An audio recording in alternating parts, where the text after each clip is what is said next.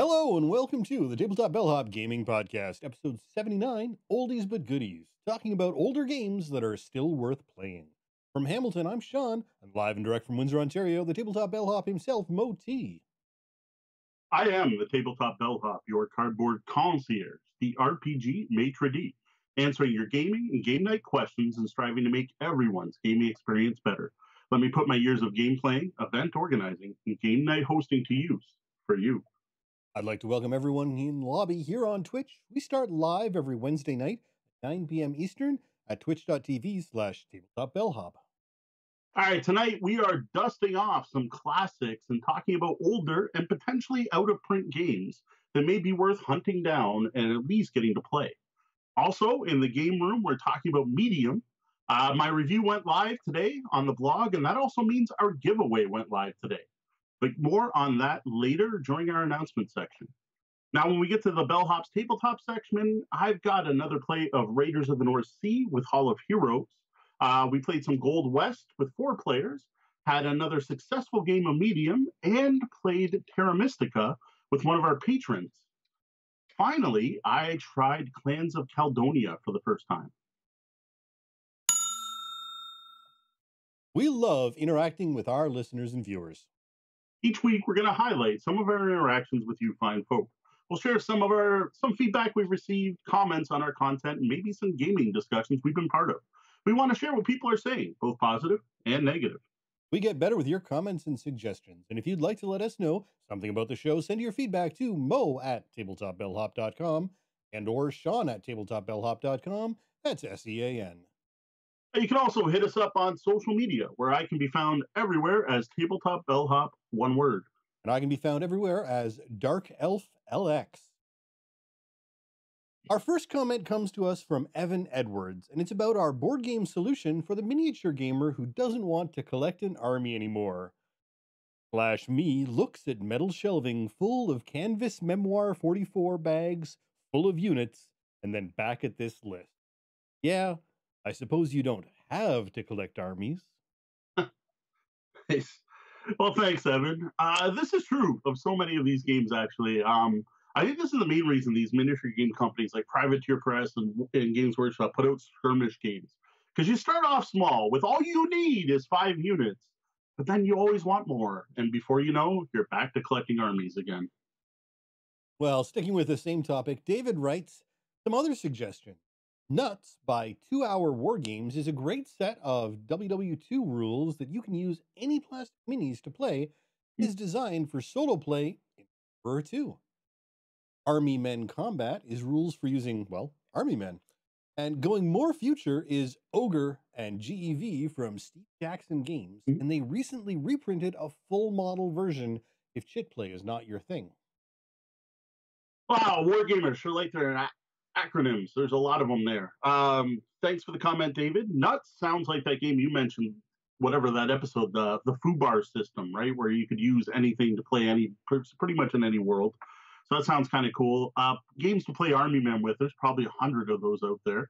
We'll be sure to throw in this specific recommendation. Now, Ogre, there's one I didn't think of when we were doing the list. That is a good call. That could be a fun one for a tank lover, too, because the actual topic during the day, we were answering a question where specifically the person was into tanks.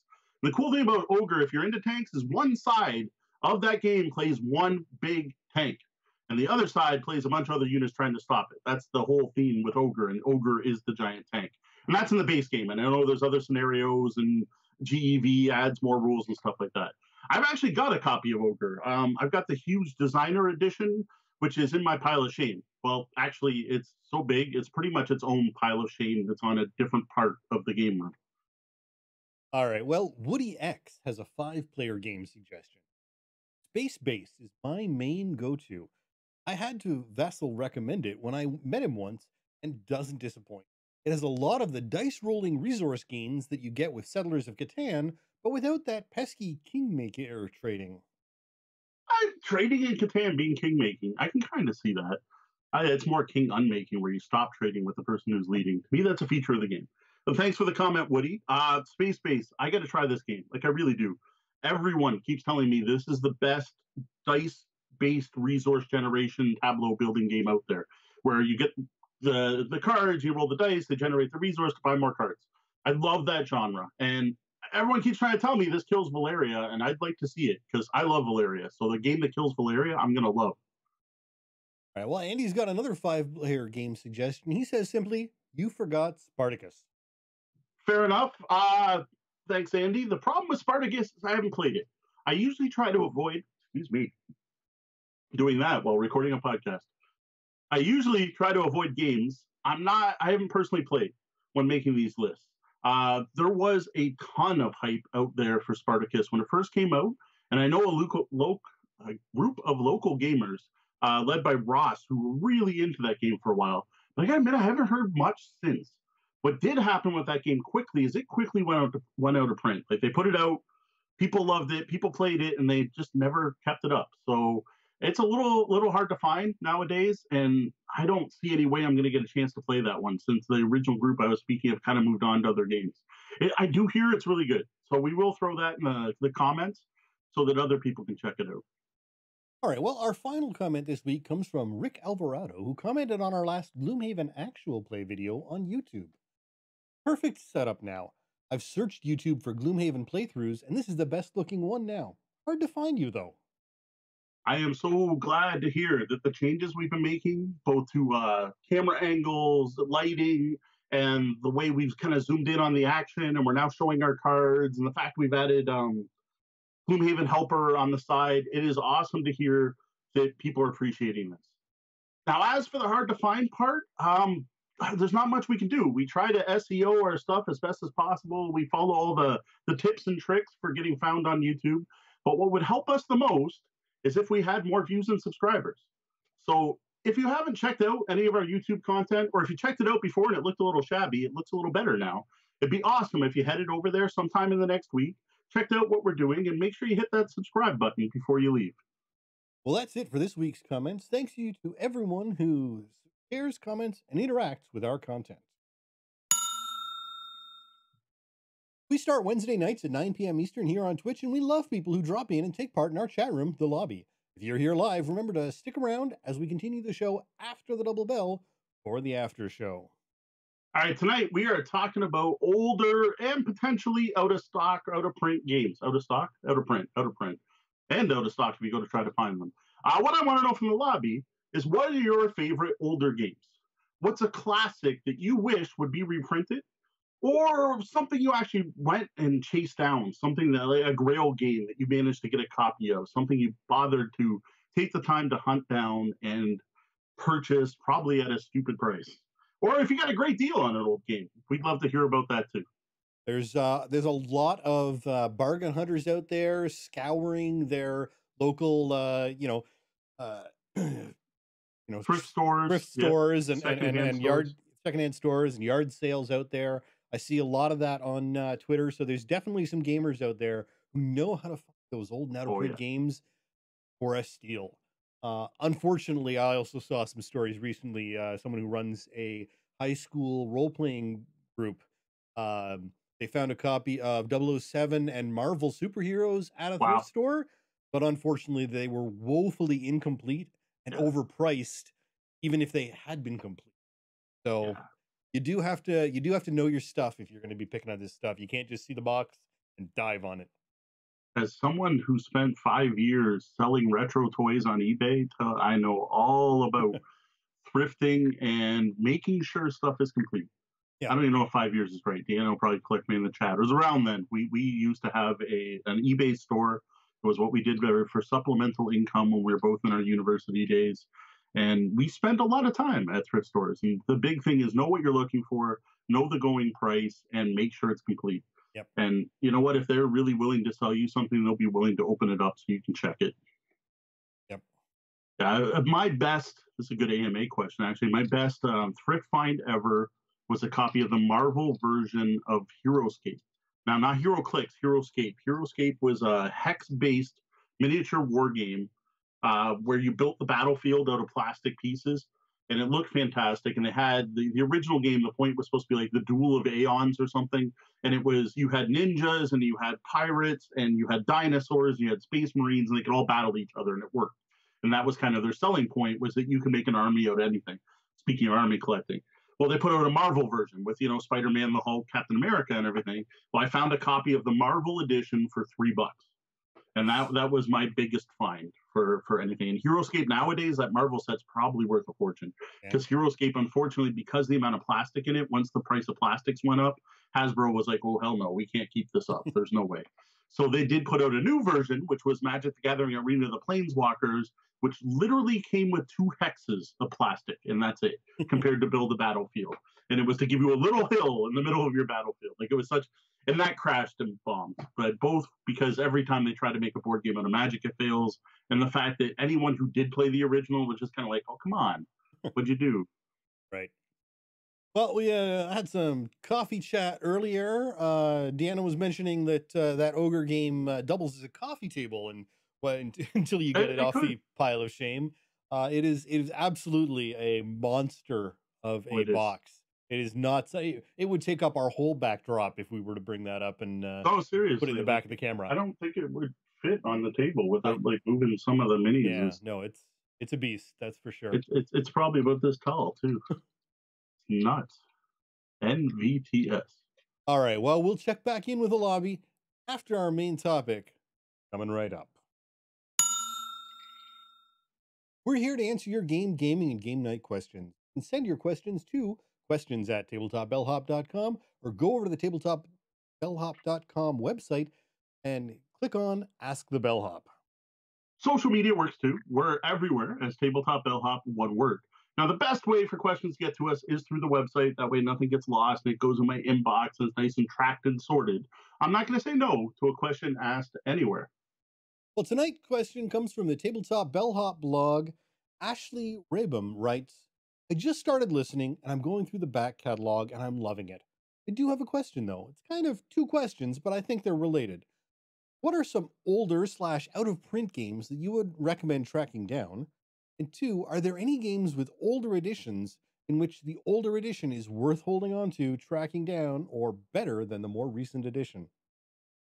Well, thanks so much for listening, Ashley. It's cool that you're going back to the backlog, though I do apologize for our audio quality and stiltedness during some of our earlier episodes. There is some great content back there, though. Yeah, we do keep trying to improve our quality in various ways, and the structure of those early shows is so very different as well. But there is some good content in those early Ask the Bellhop segments if you can suffer through the freshman episodes. Yeah, there's some stuff I wish we hadn't answered back then, like best 2-player co-ops. We could do so much better now. It'd probably be the same list of games. We just do a better job.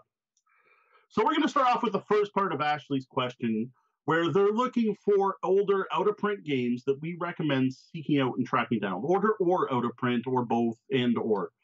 The second part, though, about games that are better, where the old versions are better, we'll get back to later, because I got to think about that one for a bit, because I know there are some out there. I got a couple in mind, but I may be able to come up with some more. Maybe the chat room can help me out with that. Well, luckily, the as we say here, we're not about the new hotness, so the Bellhop really is the one to answer these questions about some older games that still hold their own on the table. Yeah, because you know what? Despite the fact there are a crazy number of new games releasing every year, we knew the numbers from 2 years ago. I don't know the numbers this year. From what I hear, it's actually down, but it's still like over 5,000 games. It's ridiculous. And all of the gaming media out there, whether it's podcasts, blogs, video on demand, whatever, YouTube, everyone seems to be dedicated to the latest and greatest.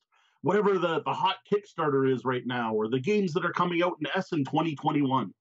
Longtime listeners of the show probably know, and as Sean just alluded to, we've never really been all about the new hotness.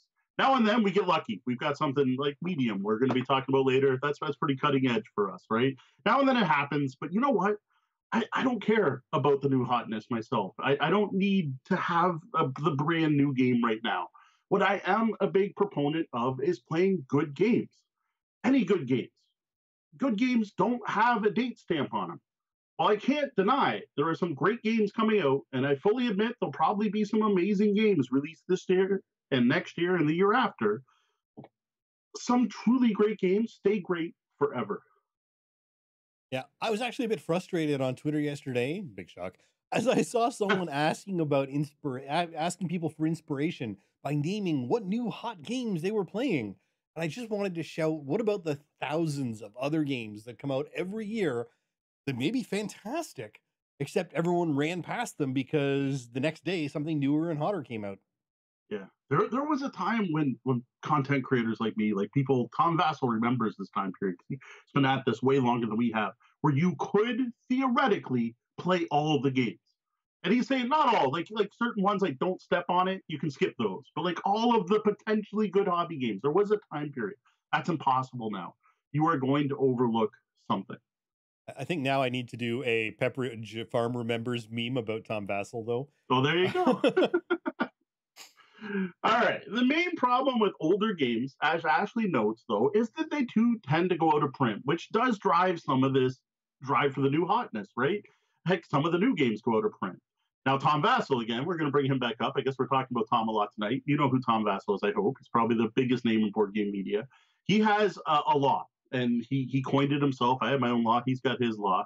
And his law is any game that is good will not remain out of print and will eventually be available.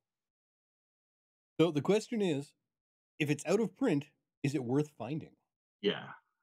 And we'll get to some hints on that.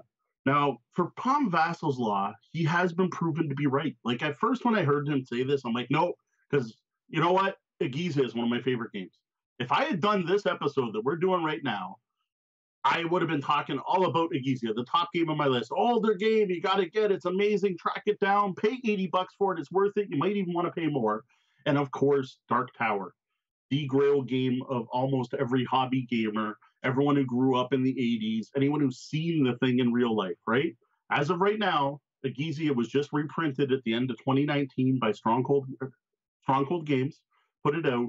And you know what? Dark Tower is coming out this year. So Vassell's Law, in effect, right there, like two of the biggest games for me that I never thought we'd see again. And here they are. But it's not universal. There are definitely games out there that will never be reprinted. Some of them, great. As for games, we're going to mention below, it's going to be a mix. Once we get into a game recommendations, they're all going to be old. Some will still be in print, but some will be, sadly, no longer available. After all, every law has its exceptions that prove it. Yeah, and that is what Tom used to say every time someone said, Dark Tower! And he's like, but the exception that proves the rule. Now he has to pick another game.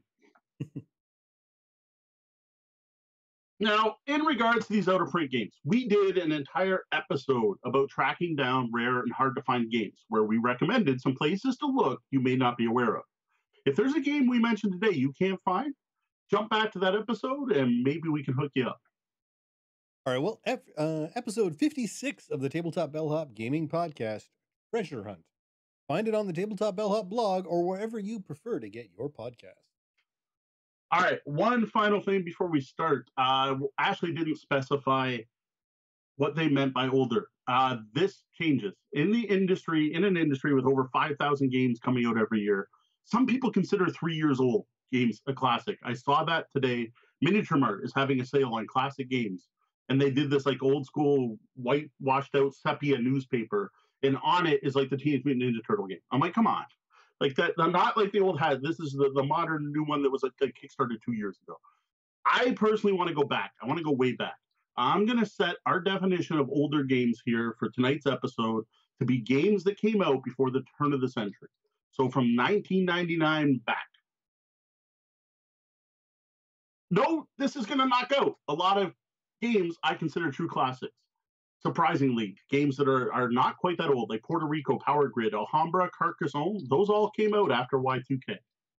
Well, on to the game recommendations. And we're going to start with the board games. All right, number one, everyone probably knows this one. I'm sure you expected this on the list from the start of the episode, and that is Settlers of Catan, which nowadays is just known as Catan Trade Build Settle. This was published in 1995. But it didn't really hit here in North America until about the year 2000. It's still one of the best design games out there. Like, I honestly think it is. It's a combination of resource generation, building things on a map, and trading between players really helped build the Euro game, the German game, the designer game as a genre. The whole hobby board gaming hobby It really does owe itself in North America to Catan. We still play Catan. I'll admit, not as much as we played 20 years ago, but it still gets broken out. Now, I have to say, for me personally, while Catan is a classic and I absolutely respect its place in board game history, I could do without ever playing it again. It's one of those games that comes out every once in a while, and I'll sit down and play it, but it struggles to really capture my attention anymore in the world of games we have, and games that have even older games from the time. Again, it did something for the gaming market that is unmistakable, and it needs to be recognized, and it shouldn't be thrown out. I mean, it needs to be there, but yeah, it's not going to be the first of a game I have to pick anytime. See, I'm in the other boat. Even writing this, I'm like, you know what? I need to bring out the easy mode is Catan, because it's a classic. Everyone knows it. It's quick to play. I'm not going to have to teach people to play it, and it's great for new gamers. And I still do enjoy playing Catan. One of these days, I'm going to find a counter for Deanna's strategy. I know what Deanna's strategy is, and I know one way to stop it, but I have to find a different strategy that works, because she seems to have not broken Catan, but she's found a particular strategy that if people don't notice, it tends to work. And I've been trying to find a counter strategy, which isn't just stop her from doing that. So I still play Catan this many years later. I still enjoy it. I'll still bring it out to events. Up next, I've got El Grande. This also was published in 1995. 1995 was a bumper year, actually, for hobby board games. At this point, you can find the 10th anniversary edition, as well as a more recently released big box edition, both surprisingly cheap. I personally own the 10th anniversary edition, and I've mentioned this game on the podcast many times. I use this as an example anytime I talk about area majority. This game still is the most pure area majority game I've ever played. Everyone starts with the same hand of cards, and you have to use those cards to move your cubes around the map and make the most points over multiple scoring rounds, all based on who has the most cubes where. Yeah, no, it's hard to go wrong when you're looking at the pure mechanic games. Yeah. And these are the games that started it, right? Like, I'm sure that like Risk is technically area majority, but like as far as I know, this is the first game where you're getting points for coming in second and third, based on your folk on the map or your cubes on the map. That was El Grande. Up next, I've got Raw. This was the game that got me to love auctions in board games. Before playing Raw, if someone said, "Oh, it's a game with an auction," that sounded so boring to me, or so not interesting, or frustrating, because you never know how much to bid. Where Raw does auctions in a unique way that just clicked. This one was originally released in 1999, so it just kind of slips under the radar, under our time limit. It was re-implemented in 2009 as Priests of Raw, which got mixed reviews. But then Asmodee, and I think because Priests of Raw got mixed reviews, came back out with a new printing of the original. So this one's back on the market, can be picked up. I saw the original printing. I'll admit it's been a little while since this one's hit my table, but I still dig it. I still like it. The unique auction system where you're given 3 numbers to bid with instead of having to pick numbers out of your head, combined with the push your luck mechanic, which I got to say, there aren't many Euro games where you have a push your luck element. That's an interesting mix that I really enjoy. Yeah, I mean, everyone talks about power grid auctions, Yeah. but there were auctions long before that. And unlike the terrifying auction mechanic of, say, Monopoly, this Yes. one works, and this is good. This is an auction you shouldn't be terrified of. I totally agree. So that was Raw. All right. Another one from the late 1990s. This is from 1998. That is Samurai. This is a Rainier Knizia game. This name's going to come up a lot on this list. This is, this is the 1998 version, not the reprint of Akuza or Samurai Swords, the old Avalon Hill game. This is an abstract strategy game. Very math-based. Like, what else would you expect from Knizia? It's abstract strategy with math. You pretty much kind of signed his name on that. Set on the Isles of Japan. And what's interesting is based on the number of players, use a different number of islands, which is really cool. You're putting out a bunch of little tokens out on the board, and it's a hex map, and you're going to play units next to those, and they're in numbers. And then whoever plays the majority of the number tiles gets to take the token off the map. You can find the original Rio Grande printing out there. If you can find that, that's the one to pick up. This is one, it's a really solid game if you like those mathy Euro games. And the components of the original are just so much better than the later printed Fantasy Flight did a copy. And they replaced everything with plastic, and it's just not as cool and tactile. It's not the same. So this is one where I actually do recommend the original version of the game if you can find it. A great abstract game that almost everyone I show it to actually really digs. And again, this is Samurai 1998, Yes. not the 1996 version, which is a completely different Samurai. So yeah, Samurai 1998. Fantasy Flight Games has the current version. That is correct. That was Samurai. Next, we have the oldest game on this list tonight. This is Acquire, originally released in 1964 by famous game designer Sid Saxon. This is all about business investments and stock manipulation. Now, the killer app in this game is the fact that businesses are represented abstractly by tiles on a grid, and they grow and form across the board. And if two sets of tiles touch, that represents a merger. And then there's a whole economic where your stakeholders get paid out and everything like that. It is really well done. Despite what sounds like a ridiculously dry theme, and the fact the game's from the 1960s, this is still one of the best economic games ever made. Still worth playing. This is one that should be on your list to try at some point, Sean, just because it's such a classic. And like, I was shocked I enjoyed it. Like, I knew there were groups that enjoyed it, and I sat down and I looked at it, and it looked so dry, and the components are older, right? Like, you got paper money, and the business tiles look like they remind me of Battleship because they say like H2, H3, H4, but that's where they go on the grid when you place them. It just but it's so good. Like, it really is. Yeah, no, this is absolutely a classic. There may actually even have been a copy of this that I was terrified of in my parents' collection back in the day. Yeah, I would because they did play games like this, but it was one of those. It was the games that were adults only and were sort of kept separately from all the games that the general roll and moves that the kids played. So again, that's Acquire. Yeah, that was by 3M Games. There are more modern versions. Components a little better than the original, but there are, as far as I know, it's still in print by someone. Avalon Hill has got has had a license. I don't know if they're the current one. Yeah, I don't know if they still are. Avalon Hill, which is Hasbro. So yeah. Up next, I got Lost Cities. We talked about this one fairly recently. This is another Rainier Knizia classic that just makes the Y2K cutout. Coming out in 1999, actually late 1999.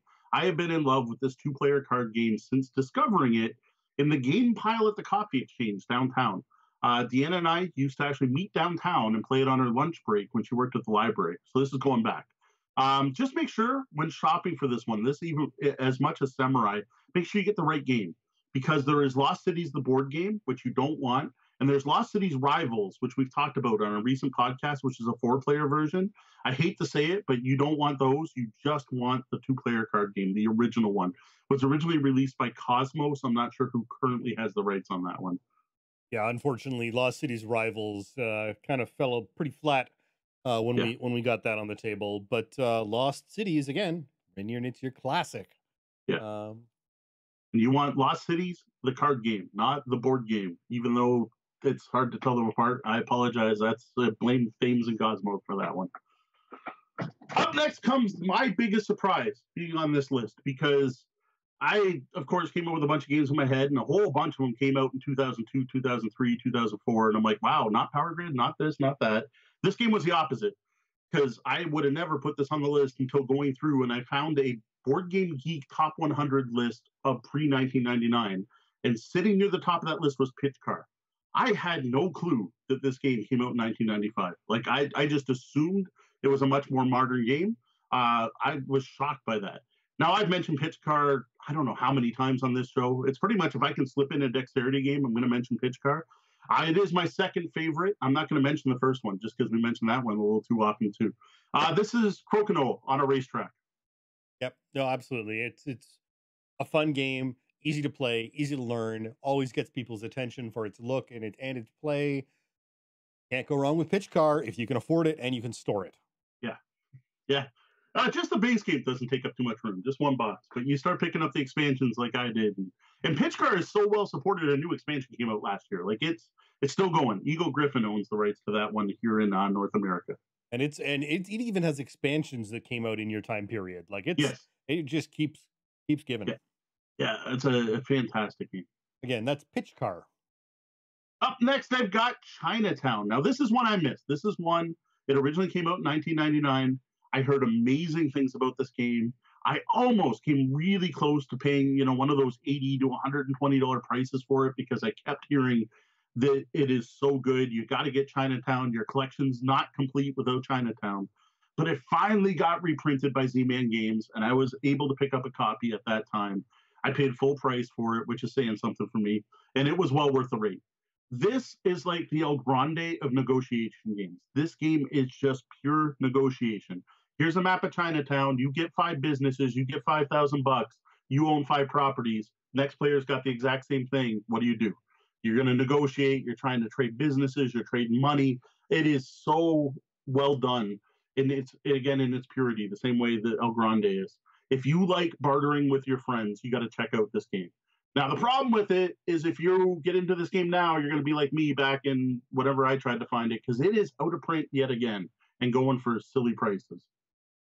Yeah, unfortunately, sometimes the classics need to, just sort of cycle through and everyone gets it. And I find it happens a lot with these pure mechanic games, right? You've got this pure mechanic and it's really interesting, but it gets a little done, and then other games will take that mechanic and integrate it with other mechanics to make what in some people's opinion maybe a better game, and people prefer that because of the variety until they've forgotten about the pure mechanic game, and 8 or 10 years later, all of a sudden everyone wants to try the pure mechanic, and lo and behold, here comes Chinatown again, ready to deliver. Yeah, this is one I do hope comes out again. Vassal's Law, I hope, is true for a third run on this one. All right, up next is Bonanza, which was published in 1997. I was pretty sure this game was way newer than that, so I looked it up, and I didn't actually start playing myself until 2008. So this one took me a long time to find. In 2008, it was still fresh and new to me. This is another great trading game, ton of fun at all player counts. The neat part I found with this one, and Sean pointed it out, and it was what made me first think of it, when we played on my birthday, is that you can play Bean casually or take it ridiculously seriously. And both ways of playing are a ton of fun. And I've even seen a group with mixed types playing together, and somehow it works. Yep. No, absolutely. I think on your birthday last year, you were taking it seriously. Oh yeah. You were kicking everyone's butts, and no one else really cared. We were having fun. We were sort of pushing the limits of the rules. And I think you probably would have had a little more fun if maybe a couple other people were taking it as seriously as you were. But it was, it's just an enjoyable game, no matter how you're playing it. Again, that's Bonanza. All right, Torres. This is another 1999. It's not like I was trying to keep as close to 2000 as possible. Just, man, 1999 was a good year for games. This was out of print for a ridiculously long time, even longer than Chinatown. Could not find a copy of this. I've got an original printing of it. It's back there. It's from Rio Grande Games. Except for the fact it came in a really stupidly large box for what you get in it. I love this game. This is an abstract building game where you're moving your knights and then building levels of a castle. And there's rules about how high up you can join and how far down you can jump and who owns the towers and stuff like that. It's a fantastic looking game that draws people to the table. It scores over multiple scoring rounds and has a lot of math for what it is, because your scoring is actually at the width of your tower times the height. Really neat game. If you played Santorini is like the light version of this, where you just have a little tiny building where you're trying to build up to the top. This is like Santorini for advanced gamers. I love this game. Now, this one has a new printing that just came out. I don't know if it's 2019, 2018, but I'm just starting to see it in sales. That looks a little better. It's a smaller box, and it replaced the boring pawns, because this is an old enough game that, meeple weren't invented yet. There was no Carcassonne. They had pawns, wooden pawns that looked like pawns. And now the new version, they look like little knights that are carved. They remind me of the Viking chess pieces. And I'm like, oh, that looks so much cooler, except I already own Torres. I don't really want to rebuy it just for cool looking knights. But this is one that I think is worth picking up. You don't need to find the old version, just pick up the new. So the newest version I can find is actually 2017 reprint. Oh, it's older than I thought. Yeah. Okay. So that was that's the published by IDW Games, the English 4th edition, 2017. Okay. 4th edition. Wow. Yeah. So maybe there were 3 editions in between. I don't know what edition mine is. So that is Torres. And also, I was noticing Chinatown had a 2019 print. Is it already out of print, done? Even though, but you know what? Maybe when I was looking for it, it was early 2019. Okay. I'd have to look. So maybe this one's out. Maybe it's out there. Maybe Chinatown did have a 2019 edition that came out. See, I'm trying to remember when I saw it was because I didn't get my copy in 2019. I got mine in 2017. So yeah, so it has come out. So there you go, Vassal's Law. All right. Well, that's Chinatown, but also that last game was Torres. Yes. All right. Up next is a classic. I know Sean's going to recognize. That is Space Hulk. I still remember the day I got White Dwarf number 113 back in 1989, which introduced the world to Space Hulk and Terminator Space Marines and Gene Stealers, the new threat to the Imperium. I got the game pretty much immediately thereafter. We took a trip up to Toronto where there was a Games Workshop store just to get it. This is still, in my opinion, one of the best two-player Amerithrash style games out there. Like even Deanna, who is a hardcore Euro fan, loves Space Hulk. Every random D6 rolling aliens popping out of the corners gameplay, one of the most thematic games out there. Every 5 to 10 years or so, Games Workshop will put out some deluxe printing with new minis and glossy boards and all that. I did buy one of those. It's behind you back there. It was the first time they reprinted it. They're pretty, but I still love my originals 80s edition, especially with all the expansions and stuff that are out there. Yeah, no, Space Hulk is amazing. I still remember the look of Gene Stealers when they came out because it was different enough than the Giger alien concept with that insectoid feel that just kind of had its own level of terrifying, different than the Giger version of an alien. So that was Space Hulk. All right, sticking with Games Workshop, how about Hero Quest? This is the other one that I assume everyone listening, everyone watching from home, however you're seeing it right now, expected to be on this list. This is one of the most famous games published in a partnership between Games Workshop and Milton Bradley. And due to that partnership and the fact those companies, Milton Bradley being gone, we'll never see this one reprinted again. People have tried and tried and tried. This hit markets worldwide in 1990. And at this point is one of the most sought after board games for many gamers. I gotta admit, I got it back when it was new. I was into Warhammer already, so a Warhammer board game that looked, wasn't Games Workshop, looked awesome. Little inside scoop, when Deanna and I were dating, one of the things we did together on dates was played through the original Hero Quest campaign. I'm always going to have fond memories of this game, both for that reason and the fact that I just loved it before then. What I really should do is get my copy out, play with my girls. They haven't had to experience that one yet. Of course, I'm going to have to steal the scenery back because I've been using it for Gloomhaven.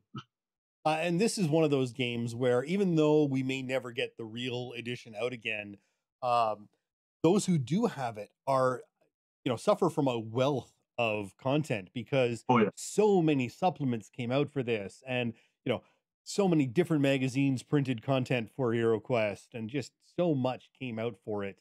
That if you do manage to lay your hands on a copy, there's a lot out there beyond what comes in the box. And that was Hero Quest. All right, up next, Primordial Soup. I have to thank my friend Jamie for introducing me to this game. It's his favorite game of all time. Now, I didn't realize, this is another one that, until looking at that list I mentioned earlier, that this is from 1997. I didn't think it was quite that old. So it does kind of explain the component quality. This is a fascinating game where you play a bunch of amoeboid organisms floating around the primordial soup, and you go around and feed on the poop of the other players' amoeboids. And as you feed on the poop, you improve your genes and slowly evolve your species. And you're trying to increase your population and your gene sophistication. It's a fascinating game with, I got to say, one of the most unique themes out there, even to this day, that I still greatly enjoy. Now, this one is long out of print, so I've been able to find copies of the base game What I can't seem to find anywhere for a reasonable price is the expansion that was released. They only put out one. I think it's called Freshly Spliced, Feist. and I can't find that anywhere for non-ridiculous prices. Like I'm gonna have to trade a copy of Hero Quest to get it. Yeah, so the year after, in 1998, they came out with Freshly Spiced, the expansion. Um, and now, interestingly, the original game did have a reprint in Okay. 2004. And then the Primordial Soup had a reprint in 2007, both by Zedman Games. Okay. Yeah, the So, version I have, I think, actually is from Z-Man. So, right. Z-Man. But since then, that's been 13 Yeah. years now. So It's still quite a while ago, even that's for still that. quite a while ago since that one's been back. And that was Primordial Soup. All right, we talked about Settlers of Catan, but who had the game with the plastic ships that you shook and flipped over that had little beads fall out to tell you how far you moved? That was Starfarers of Catan. This was a huge grail game for a number of people for a very long time. This is another one, 1999. 1999 seems to be the year that hobby board gaming like just blossomed. It's been long out of print, only to see a fresh new release last year. 1990, they came out with a new copy of this, and I need to see it. I want to see it. I have the original. It came out in 99. I have the 5 to 6 player expansion for the original as well. It is so much more than just Catan in space. And if you want Catan in space, you can get that. That's Star Trek Catan, where you use the same map and you have the Star Trek crew. This is completely different. You are upgrading a ship. There's a pick up and deliver element. You meet alien species to get special powers. And then there's even a story element where when you fly through space, the person next to you grabs a card off a deck and gives you options. Very cool game. It's been my preferred way to play Catan for many, many years. Yeah, no, and while the ships are not exactly the same, they are very, very similar. The pieces go on, all the roll them over. They've stuck to it very well. The biggest thing is they've rebranded it. It's now Catan Starfarer rather than the Starfarers of Catan, because they've rebranded the entire Catan series in that same manner. It's where it's Catan first, and then pulling whatever else you want to stack on the end. Which I always thought was weird because we never used to call it Catan. Well, it must work because now I do. But back in the day, it was always Settlers. You want to play Settlers? You want to get together and play some Settlers? We can play some Settlers. Want to play some Starfarers? And that's how we talked about it. Well, it must have worked. The rebranding must have worked because I just realized this whole episode, except for mentioning that it was called Settlers. Yeah. The one problem is if you can find the classic edition, if you can find one in mint shape, like it'd be worth a fortune because those ships were made of a very fragile plastic and they break. And every copy printed everywhere breaks. Eventually, they offered these plastic rings you could put over top of the broken ships so they could at least hold the engines. So if you can find a copy without broken ships, good on you. Mine are all broken. Every ship is broken. That was a known problem with the game back in the day. I even ordered replacement ships, and the replacement ships showed up, and they broke. Like, I don't know what the plastic they used. You had to notch in these little engines, and the clips broke off. Like, I don't have every clip on every ship isn't broken, but I don't have a single ship that is 100% complete. So in this case, you probably just want to seek out the new copy anyway. Yeah. That was Starfarers of Catan, or in the modern age, Catan Starfarers.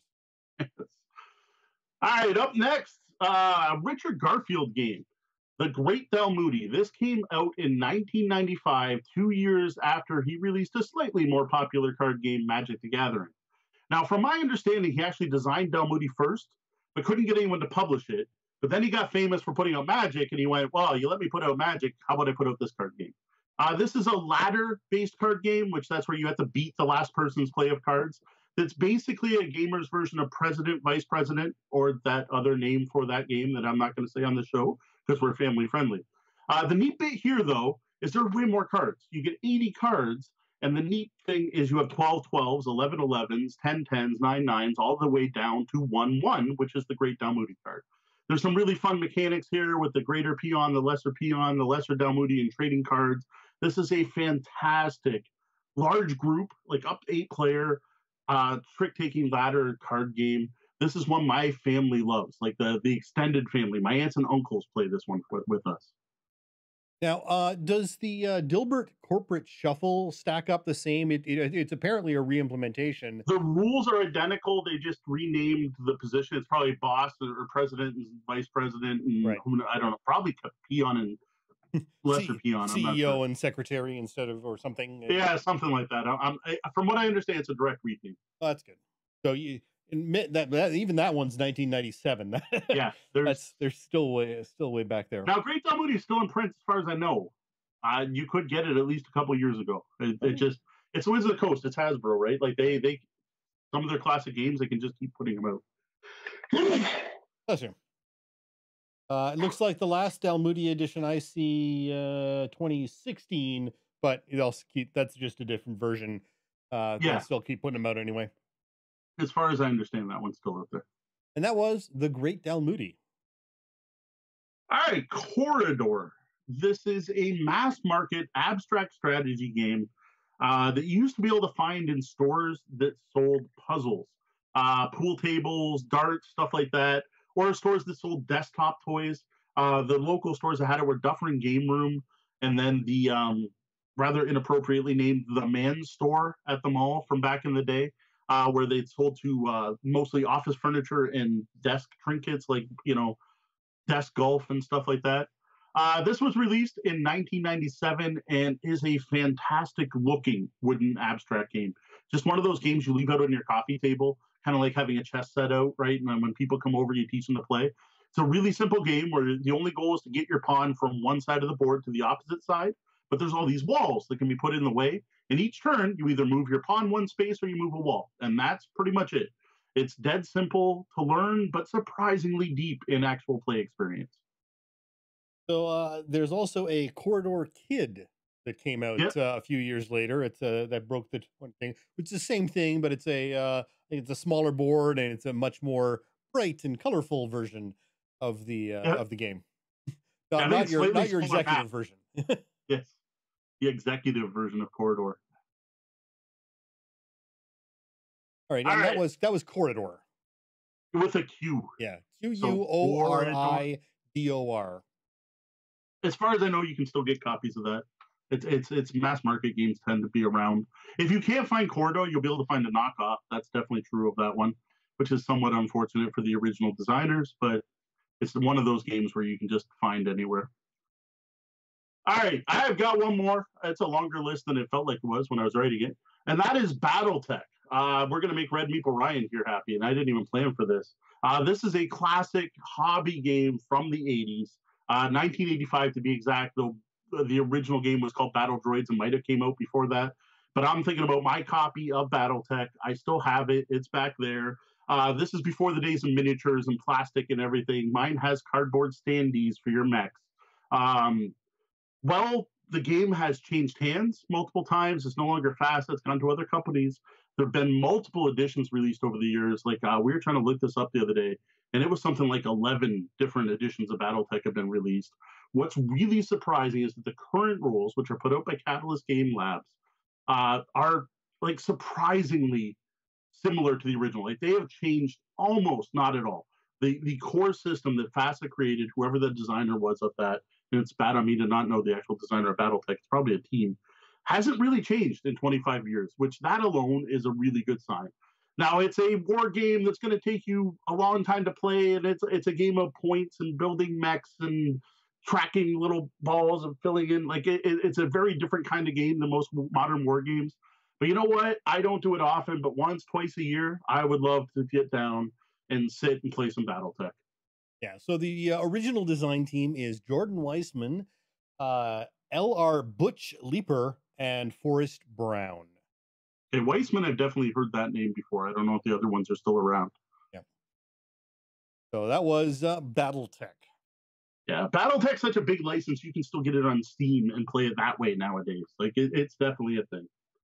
All right, I've got one honorable mention for this list, and that is Dune, the board game. Now, this is an honorable mention because I haven't actually played this game to know if it lives up to the hype. But my God, is there a lot of hype for this game. It was released by Avalon Hill in 1979 and is considered by many hardcore gamers to be the be-all, end-all of asymmetric games. the best board game ever produced for 5 players and so on. This game basically reached legendary status among gamers. It's like finding that copy of Hero Quest. No, it's bigger than that, right? It's been out of print, was out of print for like 40 years. It's just gone. You could not find this game. Everyone talked about it. Everyone told stories about their friend who had a copy, or they knew someone, or they talked about their epic games back in someone's basement, right? Well, that all changed literally this week because Gale Force 9's reprinted Dune should have showed up at your FLGS either yesterday or today. Both our local copy, both our local stores got in their copies this week. You can now go out, go to your local store, go online, pick up a copy of Dune, and find out if it's all that. Yeah, it's interesting. The new version is notably higher rated than the old version, and I honestly don't believe it. I'm sure it's a great game. I really I would like to get it on the table and play it. I think it's got some interesting ideas and the way it's done asymmetry, and it really is supposed to be a good game. But there seem to be a whole lot of people who are doing the upvoting thing, and I spent money on it, so it's got to be great problem that is common right now. So right now, with over 1,000 ratings, it's over 8.3, which Wow. is a full point higher than the original. Maybe So it's that good. it I might don't know. be. Like I said, it reached a legendary status, right? Like it was a Exactly. god of games. Yeah. It was an icon in the gaming industry. So And I have a feeling that a lot of people are rating it high because they finally got their Grail game. I got a copy of Dune, right? Yeah. So that was Dune as an honorable mention. Now, for Yeah, me, I haven't played it. Couldn't tell you. I don't really have too many classics that hold up to that harsh light of day. There's a few games out there where it's like, oh, I remember that fondly, and then it comes out and you think, oh, wow, yeah, I Yeah. was young, and that game wasn't as good as I thought it was. Mhm. Most of my older games were from the 60s and 70s, and again, they were the kids' games. My parents had some of the games like Acquire that they played, but the kids never even really saw those. Those were off on a different shelf. And so we played a bunch of roll and move family games, which were fun at the time, but really can't compare to a modern hobby game or even a 20-year-old hobby game, as it turns out. Um, for me, though, for really, back in 1993, there was Magic the Gathering. And I dove in headfirst and spent far too much money on that game. And I just recently sort of delved back into it, dipping my toe in by getting the Arena app, which is available free. And what it did is it recalled some of the thrill I got of playing Magic and the engagement with another player, even though in this case it's digital. Um, but also, I find that compare it has evolved so much in the ensuing years that it really wasn't enjoyable. And I'm playing it because I do, and I it's a habit. But despite the fact that there are ample ways to spend money on this game, they really want you to spend money. Mm-hmm. They aren't going to get a dime because the way the game has evolved just not enjoyable anymore. What I would really love to do actually is find a few people who have old decks like mine from back in the late 90s and play them, because all the cards I have now, I'm sure, other than my lands, are legal. Um, so I'd only be able to play against other people who had cards from the late 90s. There is a version of play that all the old stuff's still legal. I don't remember what it's called. Yeah, I would there's love like a number of strange versions oh yeah, that's the other thing different. with Magic is I don't know. They're like we're playing champion, we're playing two-headed giant, we're playing. I'm like, whoa, Yeah. I have no idea. Um, this is something like, man, if it only was last year, I'd be like, bring a deck down. But unfortunately, we have sold all our cards. So Yeah. I'm like, that was the thing I would love to do is just like grab a deck that I built who knows how many years ago and sit down and play.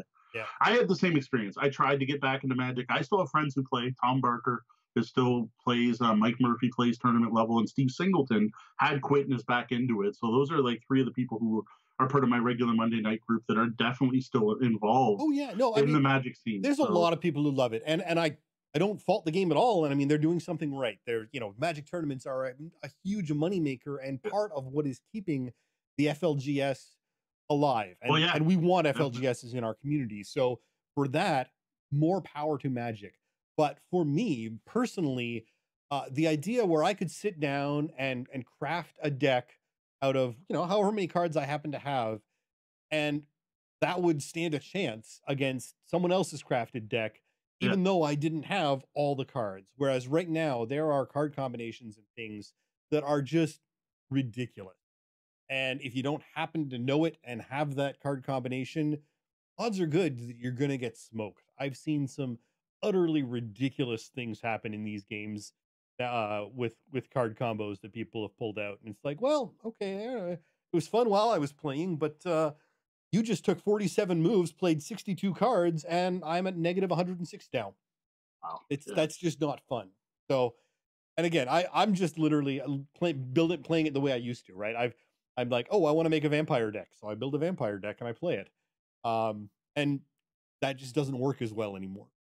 So that's fine. Still a solid game though. Yep. Still, I'd still recommend. Like you want to talk about a classic that has stood the test of time. Yeah. Like Magic the Gathering, 93 till now. Yeah. I possibly even more popular now than it was then. Yep. That's why it felt like everyone was playing it. Like I just had to go to the local game stores on Friday night, and we didn't have crowds Yep. like that Oh no, hanging out at the absolutely. university. Absolutely. Yeah. Well, and it was still. I mean, when we were involved, it was still a very new game. Yeah, it was. We got in We on the got in ground at floor. the very start of Revised. Yeah. So Unlimited had just come out or just ended. Revised was literally brand new the weekend we bought our first decks. Yep. So And so that was Magic the Gathering, if you couldn't tell. The next one, I've never actually played physically, but I can't stop playing it on Board Game Arena. And that's the 1980 classic, Can't Stop. It's a nice. simple dice-based push your luck game that is implemented, it's simple enough, but it can be great fun when you got a bunch of people who are just all into it. It's been implemented and re-implemented numerous times. It has 22 different editions. But if you've got some dice and paper, all you really need. If you look on Board Game Arena, or sorry, on Board Game Geek, you can see a huge selection of fantastic do-it-yourself and homemade Yep. boards for this game that are almost inspiring into the level of Mhm. love people have for this game. I've played well over 100 games now in just since we've been playing BGA. Yep. That's another one. That's another Sid Sachs. Yep. So that's like I said, classic designer from the 60s and 70s. No, absolutely. That was Can't Stop. So next, we delve into RPGs. All right, I'm not going to go into nearly as many as I went into board games, but I wanted to cover all types of tabletop with this, and I just have huge nostalgia for some classic role-playing games. So I wanted to bring them up. So this is me being a little more self-serving here. The one good thing about RPGs, I think I mentioned this later, don't I? You know what? I'll get into it later. All right, I forget my own show notes. So I'm going to start off. My number one, and this is 100% me, the one I most want to seek out, and I think is worth seeking out, and that is Ghostbusters 2 International. Unlike most RPG gamers, I didn't start with D&D. Instead, my first RPG was Marvel Superheroes from TSR. Now, I still love that game, and that's cool.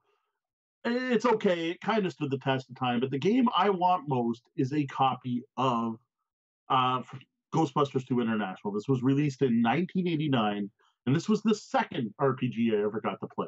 And it's one that I just never owned. I never had it myself. It was put out by West End Games, and it featured a light version and somewhat twisted version of their D6 system. Now, the reason I'm looking for Ghostbusters 2 and not Ghostbusters is after doing some research, it comes with more stuff, more cards, it's got some more sheets, and it's got like a Ghostbuster pledge and all this cool stuff. They slightly tweak the rules, and it's generally regarded to be a slightly better game than the original. So if I had to get one or the other, I'd rather have Ghostbusters 2 than the original game. That was Ghostbusters International RPG or Next is Paranoia 2nd Edition. Now, while Paranoia is still going strong, and I recently did an actual play of a video game version, what's out now is a very different game from when I first explored Alpha Complex as a teen. Nowadays, the commies are gone completely. You don't mention them. And the system's card driven, D6 based, where you need a card at hands to do actions. I don't know. I always had a soft spot for the original D20 system. To be honest, the first RPG I ever wrote myself stole the system from Paranoia because I was really frustrated because Paranoia told you to ignore the rules. And I'm like, but they're actually really good rules. So I decided to write a game based on them. And I'm sorry, they're always going to be commie mutant trader scum to me, even if I run the new edition. We're not commie friendly here in my household. I'm sorry if that's not politically correct, but my Paranoia's got to have commies in it. Of all the editions of Paranoia, they're still coming out. I prefer second edition, originally published in 1987. West End Games, that's the one to me that is the most true, the nostalgia. That's what I want to play. Yeah, no, it's hard to go wrong with it, and it really was part of the joke where they actually had a really strong system and rules system in place in this game that they told you to ignore. And Yeah. they knew it. I mean, it was definitely part of the joke that here, have this awesome game that we don't want you to play Yep. because then you'd become. Exactly. And that was Paranoia Second Edition, way back in 1987. All right, here's one I know Sean's going to agree with completely, Deanna probably as well, and that's Warhammer Fantasy Roleplay, first edition from Games Workshop. Later, Hogshead Publishing, but the Games Workshop edition, Hogshead's the same book. I am a huge Warhammer fan. I have been since finding issue 100 of this magazine here, White Dwarf. That's how I discovered it. Then went on to a trip to Toronto, went to my first Games Workshop store, picked up Warhammer Fantasy Battle, the hardcover rulebook, dove into, oh my God, I love Warhammer Orcs. I've been a Warhammer Orc fan since that book, Warg. Played a ton of Games Workshop games over the years. Still pick up almost anything that has the Games Workshop name on it. But Warhammer Fantasy Roleplay is the one that I keep coming back to. Despite the fact that I tell you I love Space Hulk, I can't tell you the last time I played Space Hulk. Warhammer, though, oh, I love those books. Now, I ran a great campaign of Warhammer 3rd Edition. I tried Warhammer 2nd Edition. I was not a big fan of that one. Of all the versions I played, I still have a warm spot in my heart for the original 1st Edition Warhammer. Something to do with the black humor in that game that they just never captured in the later editions. Now, there is a 4th edition out there. I think it's Cubicle 7 puts that out. I haven't had a chance to check that out yet. So I don't know. I just can't see it beating the original for me, but you never know. Maybe it's worth checking out. All right. Huge love for Warhammer Fantasy Roleplay. I mean, it's one of those games where it's my D&D because it was that fantasy immersion that I got into first, rather than D&D, as many people did. It's not a low fantasy, but it's lower fantasy. The magic system was there, but they never really printed the magic book, and it showed up eventually out of the ether later. And so it was a grittier sort of thing. And the fact that chaos was encroaching, you weren't going to live long, happy lives. There was no giant palace with millions of retainers and a happy life at the end. You were going to die. And so what you were trying to do was really just get in there and make the most of your life while you could. You weren't going to, retire on your laurels at the end. And that had a real solid feeling for me. Yeah, that's part of what I love about Warhammer too. It's all about surviving the day, Yep. win the battle, not the war. But I always like that aspect, and the small band fighting against impossible odds, right? Being a Star Wars fan, that always appealed to me, right? And that's Yep. something I didn't realize till I was older was a big part of Warhammer. It's very much the evil empire, and both empires being evil in a way. Plus, I always liked the politics of it. Warhammer was a very political, city-based game. It was Yep. very power behind the throne and corruption, which was very different than delving dungeons. Literally power behind the throne in one case. Yes, yes. But that was Warhammer Fantasy Roleplay First Edition. All right, up next, we do have some Dungeons and Dragons. I couldn't not have it on the list. I'm going to frustrate a bunch of OSR people here, probably frustrate some other people. This is the one I'll probably get the most flack for, because my favorite edition of D&D is AD&D 2nd Edition using skills and powers and all that goes with it, the player's option books. I've people who dig older D&D don't look kindly on 2nd Edition much, but this is the game that got me into D&D. It wasn't my first D&D experience. My first was D&D, and it was horrible, which is part of why I didn't come back to it until second edition. But what got me in second edition was the setting material. And yes, I realize it's what kind of killed TSR was the glut of it, but just there was so much out there, and there was so much great stuff like Dark Sun, Planescape, Al Hadim, and all the amazing worlds with all the artwork, and Braum and Baxa in particular really caught me, like Dark Sun being my favorite. And I loved AD&D for that. And then it just started to shine even more for me and my group near the end of its run. And this was, you could see the roots of third edition in it. And those are those player options books, with the most important, the biggest one that changed the game the most being Skills and Powers. Now, I know most D&D fans hate these books. They scorn them, but they also didn't like using encumbrance rules and weapon speeds. And I love that stuff too. So I personally love Skills and Powers. I love the options presented and the flexibility of that. It was like having all the little brown books in one, and you could build anything you wanted out of them. And to me, that just was the icing on the cake for D&D in that time period.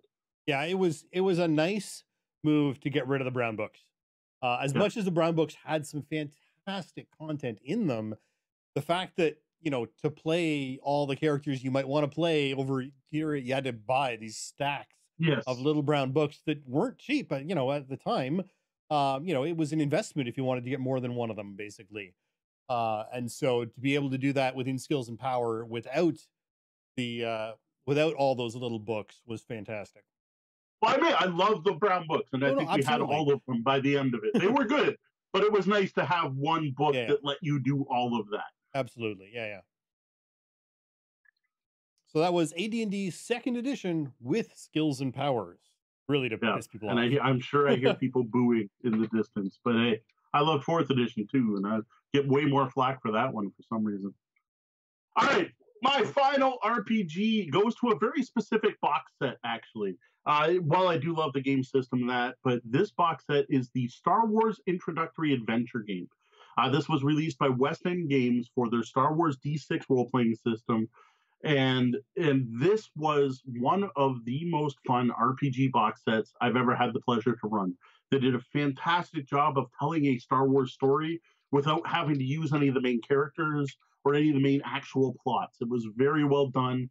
And that rules light version of D6 that just did a great job of capturing that cinematic feel of Star Wars.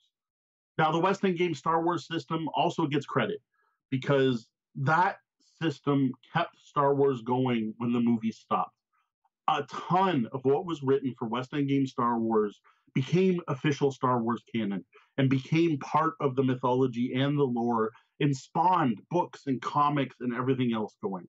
It is literally credited for keeping that license alive between the period of when the movies came out and when George Lucas decided to return to the director's chair, where things kind of went a little pear-shaped, we'll just say. Now, of course, nowadays, most of that history has been scrubbed clean by Disney and thrown out. And I don't even know what I don't know, the old lore expanded, whatever. But you know what? There is some amazing stuff to be found in those books there. Well worth reading, even if you don't ever plan on playing the RPG, just like picking up those old source books from West End Games.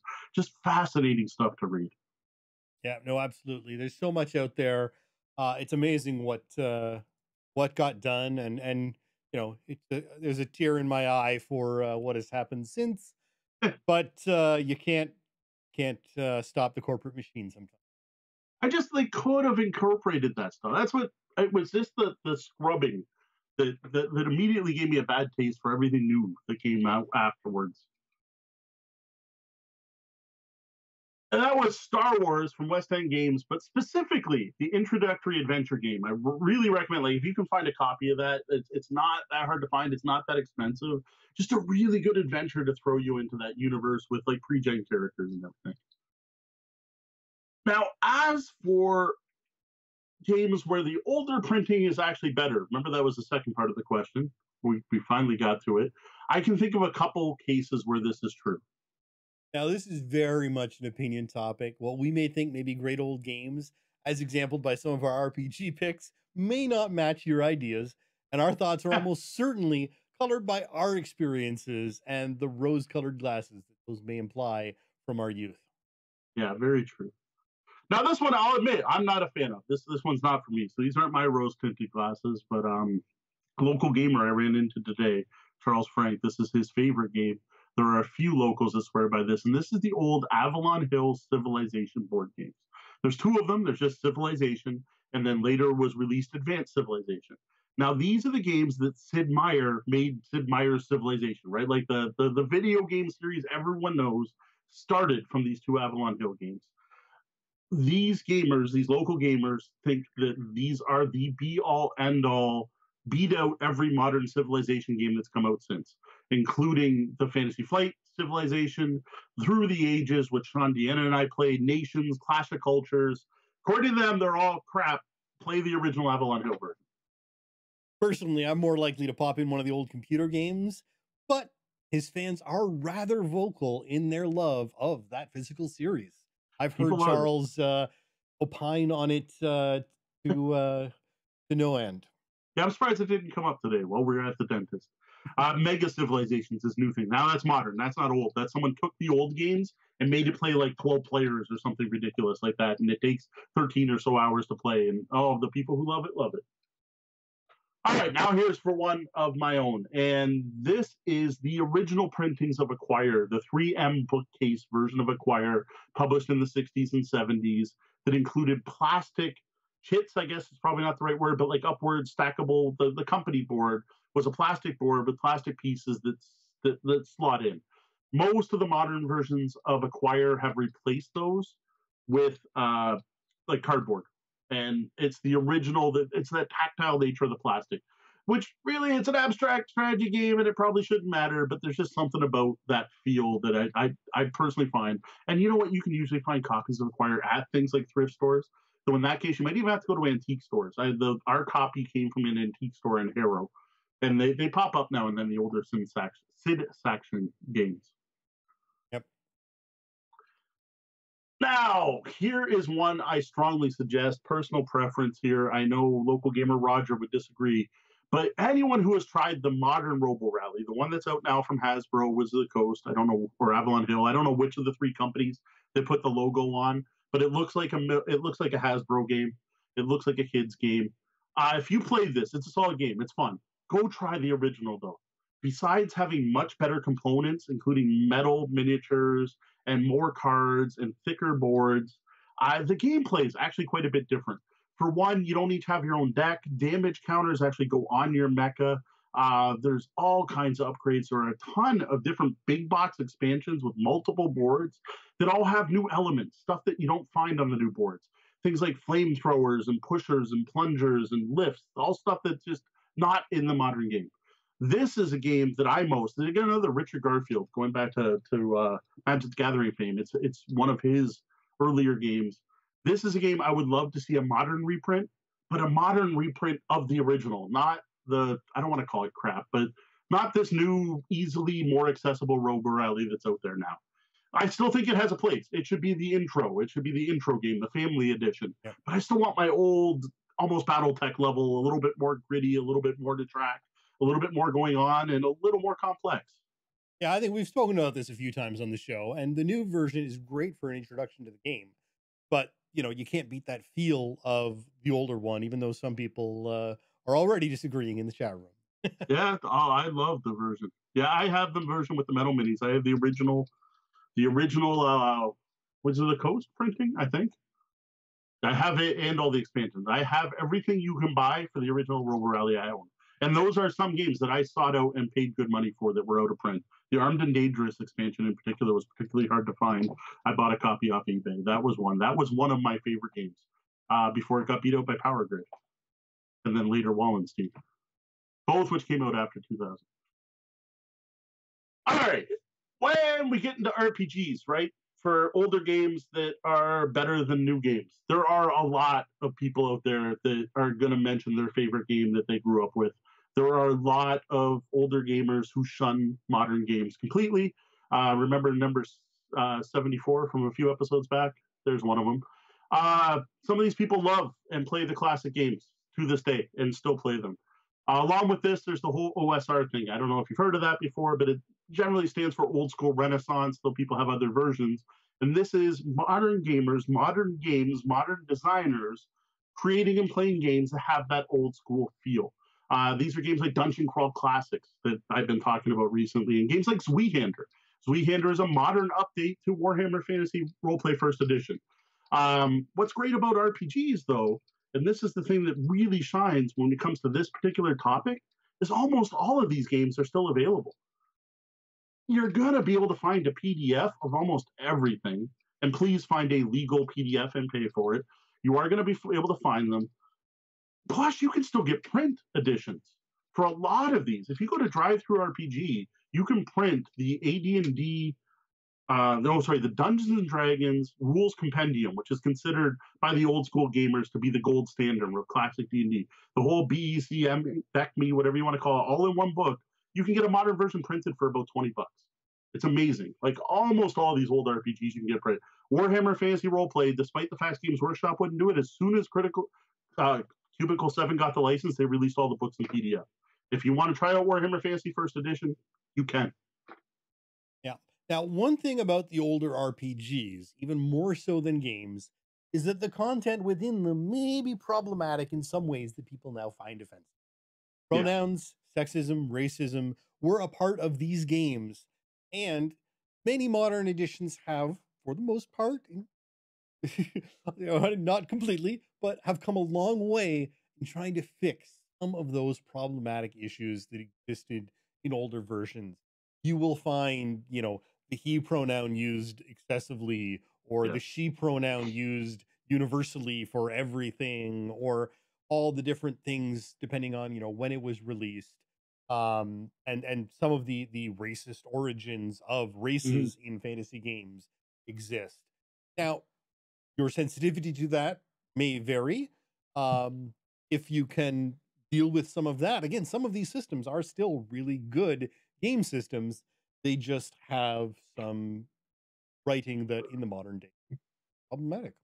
No, very true, and very fair. And some of the modern versions of these games have not done enough to correct that problem. I will wink at DCC there. We were groaning a bit while going through the character generation rules, because a DC 10 check, which is your standard check in that game, is a man's deed. As an example, and that's not the most egregious. All right, that's it for tonight from Sean and I. We'll go to the lobby in a minute to see how that's going, see if they've got anything. But if you've got a question for us, something like this, head over to the website, click on Ask the Bellhop, or email us, questions@tabletopbellhop.com. Now that we're done with our thoughts on the main topic, we're heading over to the lobby to see what they think. I didn't see a lot going by, but what classic games did we miss? Was there anything on there? I know we must have made Ryan happy talking about BattleTech. I wasn't even thinking about the fact that he's such a huge BattleTech fan. If Ryan's not talking to me about coffee, he's talking to me about BattleTech. I saw Deluxe Illuminati. Yep. Getting mentioned That's the old in there. Steve Jackson game. Yep.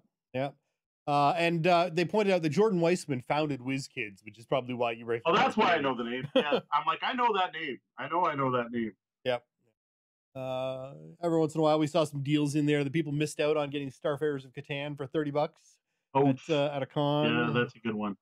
One of the reasons I don't play mine, I'm missing one chit, and I should do something to replace it. But it's one of the reasons my copy doesn't come out, because it's one of the starting world chits, and it's like, oh, I'm missing a chit. So I have a note for myself here. So from 2000 to 2005. I almost shouldn't have went this far back, really, when talking about great games that you don't want to miss. And I wanted to include this in here because it's important. Is 2000 to 2005 is when the Eurogame renaissance happened, right? It's when Catan caught on, when it got popular, when it started showing up in Games Magazine, and when people started to take notice, right? This is when Mayfair Games and Rio Grande started bringing over all the German game designer games, right? Those 5 years are insane when I look through Board Game Geek. Like the entire Elia series came out that time. The Elia big box and the small box. Almost all the games I consider classics and still play are from that time period. And I'm like, we could do a whole other episode on slightly newer, but not quite as old games that are hard to find. Like some of my favorite games of all time, including Wallenstein, Power Grid, Princes of Florence, Traders of Genoa, Starship Catan, which is a 2-player version that they so need to reprint. That was actually our favorite Catan. Deanna and I would play Starship Catan over and over and over again. And it was this 2-player only version of Catan that was so good. So many games came out in that window. And I didn't realize it until I was like halfway through doing this post, right? So I'm doing this post and I'm like, I keep thinking of games. I'm like, oh, Puerto Rico. Like, come on, that's considered like up to, beside Catan, one of the most well-known. San Juan, the inspiration for Race for the Galaxy, they all came out in that window. It's a crazy time period with so many great games. Yep. Anshi Games is saying we could redo this topic, just the 2000 and 2005 edition, and interested to see what's yet out of print. What would actually be almost interesting is to do a Vassals Law edition where we look and see what games actually haven't yet come back around. What is out of print that needs to be caught up in Vassals Law? That's a good one. Someone send that as an official question. We'll throw it on the list. So I noticed Ryan noted that Descent first edition being better than second edition. I know lots of people would disagree with him. That's a Fantasy Flight game. I can't talk to it. I have first edition. I liked first edition, but it was a pain to set up. It was fiddly as heck, and it took like 4 hours sometimes to play games. And it was really hard as me to play the Keeper, the Dungeon Master, without being a Dungeon Master. Because I have a real hard time playing that role without advocating for the players. Because I want to tell a good story and I want them to succeed, which is something that takes people years to learn as a Dungeon Master sometimes. But in that game, you're supposed to be the enemy. You're supposed to be adversarial because it's a board game. Whereas second edition, for one, made it quicker so you can play in less than an hour, made the adventures more balanced, made the role of the Keeper a little more random, so it's a little less in your face. But even more than that, they eventually put out an app that turns it into a pure co-op. And those are the reasons I would lean towards second. And I own second. It's in the pile of shame, but that's a big game to get into. It's like starting up another. Like, you don't have to play with the same players every time, but you kind of want to go through the campaign with the same people. And when I'm already playing Gloomhaven, there's not a lot of chance I'm going to get Descent 2E to the table anytime. Yep, absolutely. The app I think was the major game changing. Yeah, that's aspect. The biggest one. Killer app, as it were. Weird Morningstar wants to play more than 2 games of Descent in a row. See, that's just it. I haven't even played 2, but like, you can play 2, unlike Descent first edition. So in defense of 1E, I should have mentioned when playing one of the campaign. Yeah, the campaign stories may be better. That's possible. What was the talk about patching? I missed that. Oh, D was saying that you can just play an old school like an actual old school RPG but by playing the old school RPG, not patching the game and with the modern version of it. The modern versions do tend to fix it. What I've noticed, especially with the OSR games, is that there were different camps that didn't like certain parts of AD&D or D&D or whatever version, and they each made their own version. So if you want to go rules light, not worry about encumbrance or whatever, there's this game. Couldn't tell you which is which.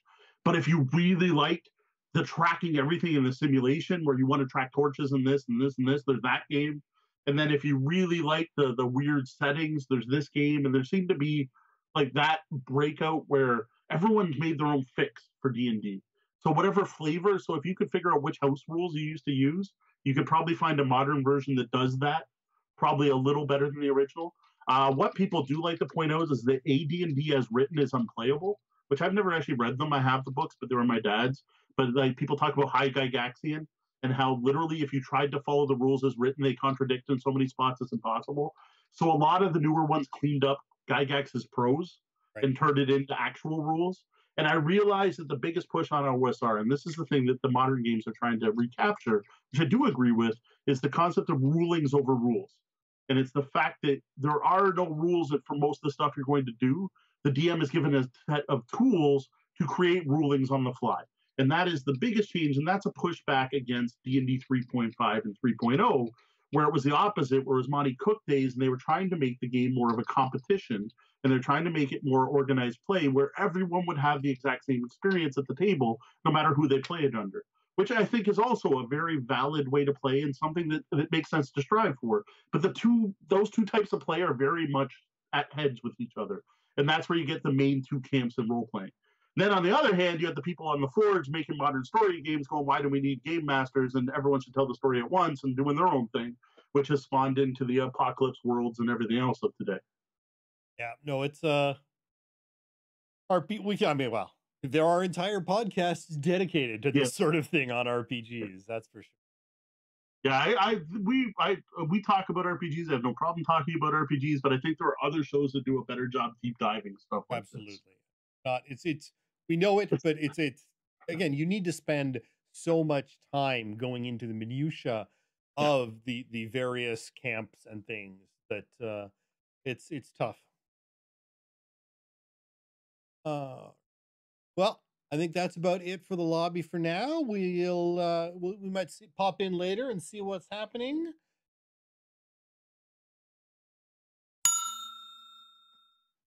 We keep growing with the support of fans like you, so please take a minute to subscribe, follow, like, rate, review, click on the bell, thumbs up, retweet, or share with your friends.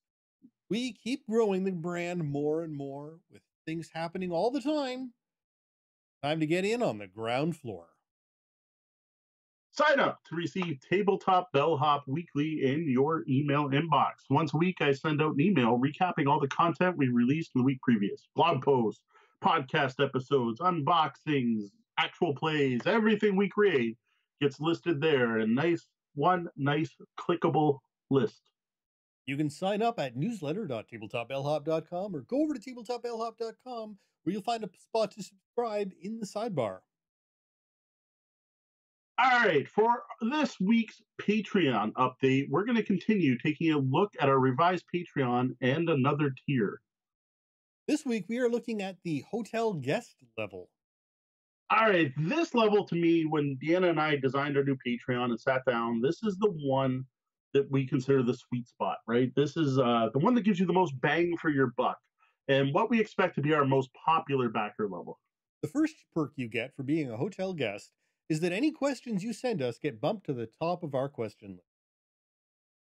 The next perk is access to our bonus audio. Now, every time Sean and I sit down to record our podcast, like we're doing right now, we start off each show with a guest check-in, or not guest check, just check-in segment, where we kill some time. We interact with our chat room. We wait for notifications to go out to the web and for people to show up because no one joins the stream the second it goes live. So we kill some time there. Then about halfway through the show, we have a coffee break segment where we literally refill our coffee cups, usually do a review of the coffee we're drinking, and talk about what's going on, and sometimes interact with the lobby a bit more. Then finally, at the end of the show, we have what we've always called our penthouse suite after show, sticking with the hotel thing. Now here things can get explicit, and we talk about pretty much everything and anything. Hotel guests get access to the audio from all three of these segments, as well as any outtakes that I have to cut out from the show for the final podcast. Now, up next, patrons at the hotel guest level do get access to patron-only polls over on our Patreon. Now, that's actually how we decide what we talked about tonight. I probably wouldn't have picked this episode. I gave our patrons a choice of 4 different topics, and they went with this one. Last week, we talked about the Tabletop Gaming Deals Hot Deals newsletter. Hotel guests also get the option to opt in to receive hot gaming deals in their inbox. No, this is an opt-in. We're not going to give it to you unless you ask. Hotel guests also get all of the Tip the Bellhop patron rewards that we covered 2 weeks ago, which is access to our Discord channel, behind-the-scenes blog post, and our pre-production show notes.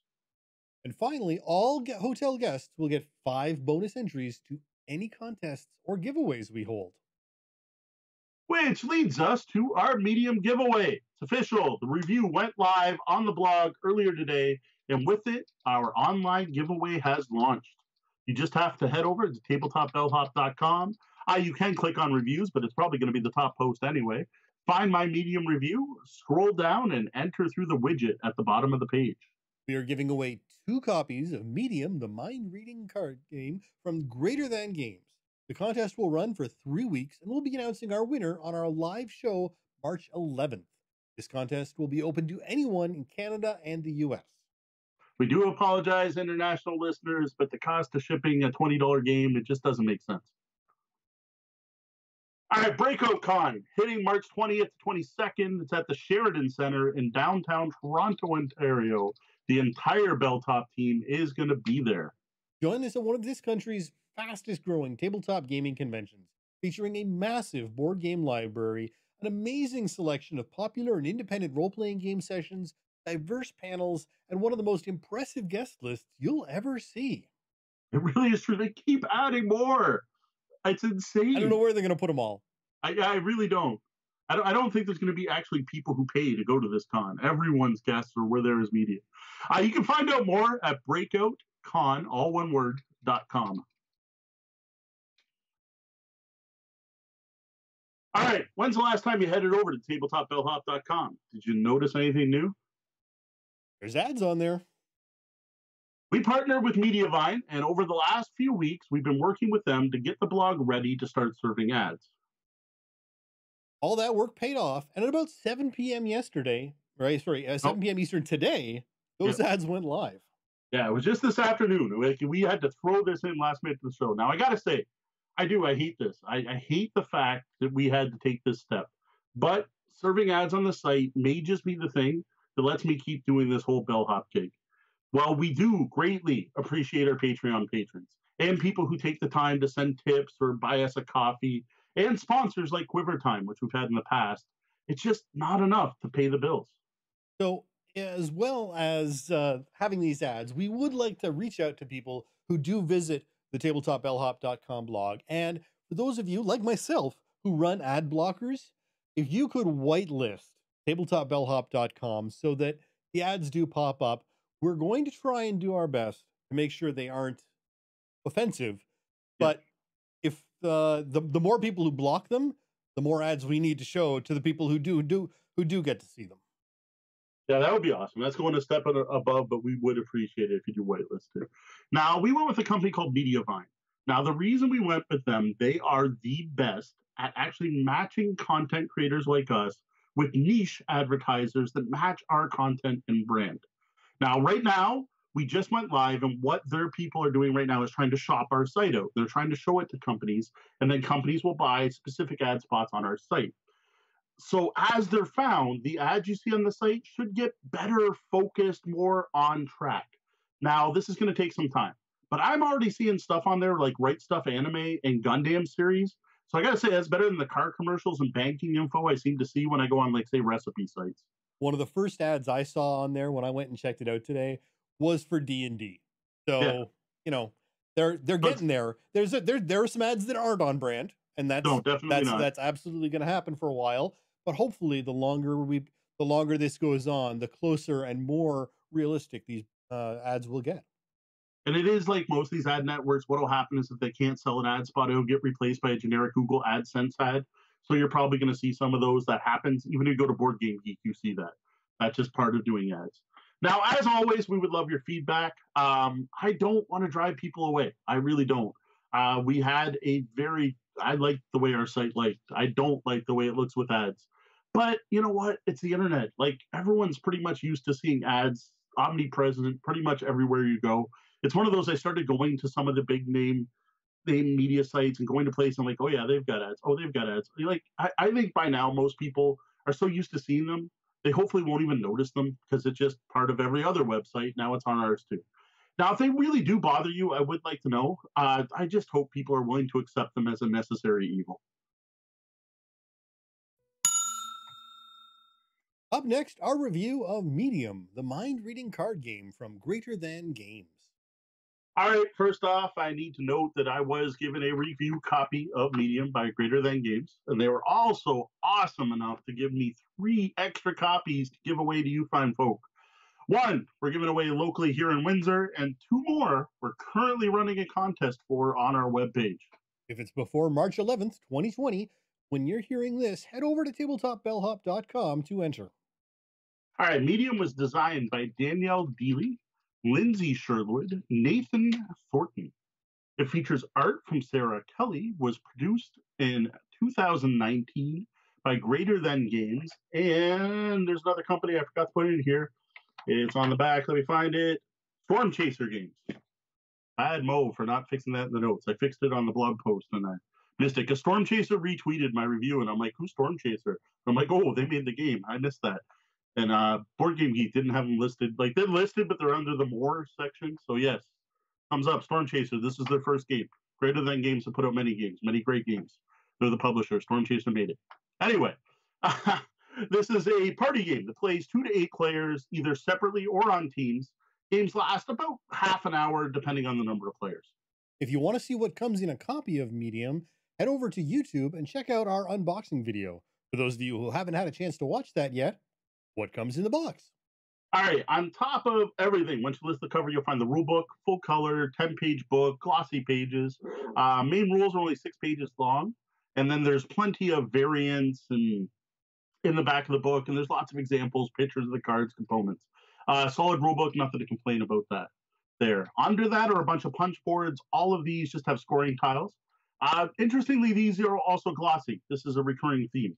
They're all like coated in a thin plastic film. They were well cut, but I did have one chit that like took some of that film with it on another piece, so I had to cut that off afterwards. But like they're definitely coated with something shiny. Under this is a pack of 16 cards. These are your ESP special power cards. Under those are a bunch of dividers, and under that is one plastic baggie, which is cool because it's something to hold the score tokens. And I am always impressed and pleased when companies include baggies in their games. And thankfully, it's becoming more of the norm than the exception these days. Yeah, I totally agree. It is great to see. Box inserts and baggies. And I think part of it are companies going, man, other people are selling this stuff and making money on it. We should be doing it ourselves. And I totally agree. Under that, you have 4 rather thick packs of cards. These contain the word cards from the games, and they're split into 15 different sets.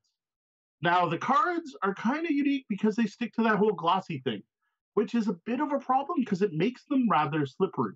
Now, this is great when shuffling. It really is. They shuffle really nice. But you got to actually be a little careful when stacking the deck. We've had a few slide. Now, other than the gloss, the cards are decent. They're not the thickest. They're not quite playing card thickness. And they're a little sparse. I personally couldn't help but think the words could have been bigger. Like, it looks like they picked the font to fit the biggest word. But they could have just, like, put them diagonally or even more, make the cards landscape. And then you could have made them the width of the whole card. Not a huge problem, but just something that just, it seems like for a word game where the important thing is how reading the word, they could have done better. Yeah, indeed. For whatever design reason, they've gone with the words taking up a vanishingly small portion of the actual card. Now, I don't doubt that they tried other variations in the design, but the final choice does seem to be an oddly small print, a lot of wasted negative space that essentially costs money, make a game with a lot of dead space. I guess maybe it doesn't cost anything to print in white because the cards are already white. I don't know. Under everything else is what ends up being a rather serviceable cardboard insert that does a really good job of keeping everything safe. In our unboxing video, like I shook the heck out of this thing and nothing moved. It's also worth noting that the box is designed to hold sleeve cards for those of you who prefer to play with protection. Now, the insert was rather subtle, and I think you nearly missed that they'd even had an insert the very first time you opened it up, or at least how it was going to work. Yeah. And then those dividers are just the right size. Yeah. This is one that I now know there is an expansion out. It's not going to fit in this box. Now, the expansion box looks like it might be a little bigger, so I'm thinking both might fit in the expansion box. But yeah, the dividers, it's a tight fit. They actually have to lean just slightly, but they do. Like I said, the divider, which I did, I almost missed it. It's like a flap that's flattened down. You actually have to kind of pull up to finish the insert. All right, well, so how does one play Medium? All right, you pick out a number of sets of cards, remember they're 15 each, equal to the number of players minus 1, shuffle them together, then you put these broken crystal ball cards in the bottom third of the deck. Those determine when the game ends. Give each player a hand of 6 cards. Now, these cards are single words: pizza, Halloween, pirate, morgue, spot, potato, hotel, astronaut, etc. Just think of what's in common on all those words, and you can start to get what this game's about. Starting with the player to the left of the starting player, they're going to look at their hand and put a card in front of them and say the word on the card. Then the starting player is going to look at that card, look at their hand, and play a card from their hand and say the word on that card. Then it's up to the characters to make a psychic bond, stare at each other in the eyes, and both simultaneously, after counting down 3, 2, 1, say the median, the word that connects the 2 words on the table. 3, 2, 1, say it. Now, if they both said the same thing, they made the connection. They take one of the scoring tokens. It's got a 1 on the back. Now, if players fail to make a connection, they get another try. But this time they have to use the words they just said, not the words on their cards. And they can't use any words that are already in play. Now, if players succeed on a second try, they take a number 2 scoring chit. If they fail on the second round, they get one more chance. And again, using the 2 words they just said, but not using any of the words, either the cards or stuff that's already been said. And in match on this one, they take a 3. Otherwise, it passes to the next player. Actually, either way, it passes to the next player. Players then draw replacement cards, and the game continues to go around the table until those 3 cracked crystal ball cards are drawn. Once the third card's drawn, you finish the round and flip over everyone's scoring tokens, which are slightly randomized. Like a 3 token, I think, is a 4, 5, or 6. Or sorry, a 1 token's a 4, 5, or 6, whereas a 3 token's a 1, 2, or 3. Add up your points, and it's the pair with the most points that wins. Yeah, it's an interesting game, and some of the text on the box seems odd to me. Like they talk about finding the medium word between 2 cards, and to me, that is a medium. A medium is something very specific. It's sort of a an almost mathematical definition, whereas the concept of a medium being the psychic idea of a medium connecting with another player in that mystical manner makes a lot of sense. Finding the medium word between 2 words to me is nonsensical. It doesn't actually mean anything. But it's it's what they've gone with on their theme, and so that's what that is. That's their pun, right? That's what they call it. Is you're trying to find the medium. You're trying to find the word that's in common with both the words. You're trying to find a word or a set of words. And one thing that should be noted is that within each of the 15 sets of cards, the words within that deck are not related. Basically, what they did is they built 15 word lists and then separated them so you get sort of, one in each across. So between 2 decks, there will be some words that are in common. But within the deck, there isn't really any obvious connection between them. Quick to set up, quick to play, and about as easy to score as you can get. You flip your token over, add up the numbers you got, and you're done. Yeah, very simple. And scoring that actually kind of works, which is surprising. There's a lot of party games out there where you just toss the scoring out the window. I could still see doing this, but you know what? It works. Yep. Now, the first time I played Medium, it was with the Bellhop team, Sean, Deanna, and I. And I think everyone listening probably realizes we're not really the target market for this game. None of us are really party gamers. But by turn 2 of our game of Medium, the 3 of us were laughing. Like, not just laughing, ha ha ha, no, but laughing that full body shaking, can't catch your breath, trying not to fall out of your chair style of laughing. And it was then that I realized that this game is a hit. Indeed. This game works in a large part because of what the players themselves bring to the table, even more than what the game does. The game is a tool to help the players express themselves, and often in hilarious ways due to how the decks are built. So since that first game, I've now played Medium with other groups of gamers at other player counts. I gotta say, so far, it seems like it definitely plays better with more than 3. But then once you get past 4 into 5, there is some downtime because only 2 players at once play. So with 5 players, you got 3 people sitting there not playing. Now, it should be entertaining enough to watch the people who are playing.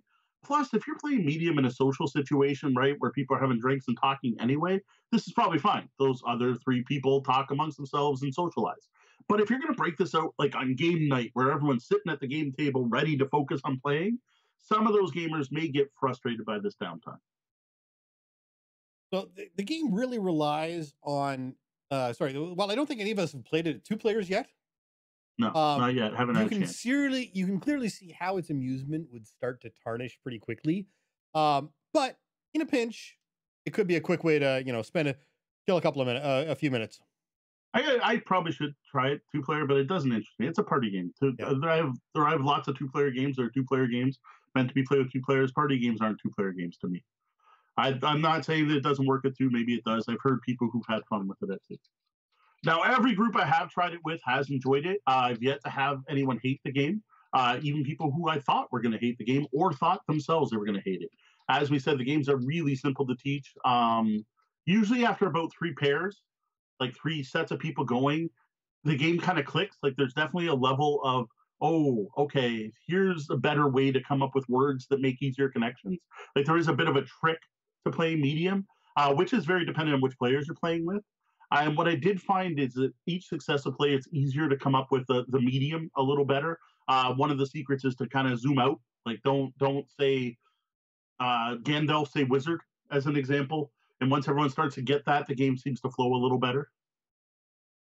Yeah, the game really relies on the shared connection you might have with your partner, be it shared experiences, educational background, or just life experiences. Yeah.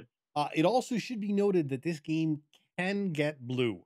So, a session zero of some sort before playing, just to make sure everyone is on the same page, can go a long way to avoid any awkwardness that might pop up if, you got a couple of strange cards come up.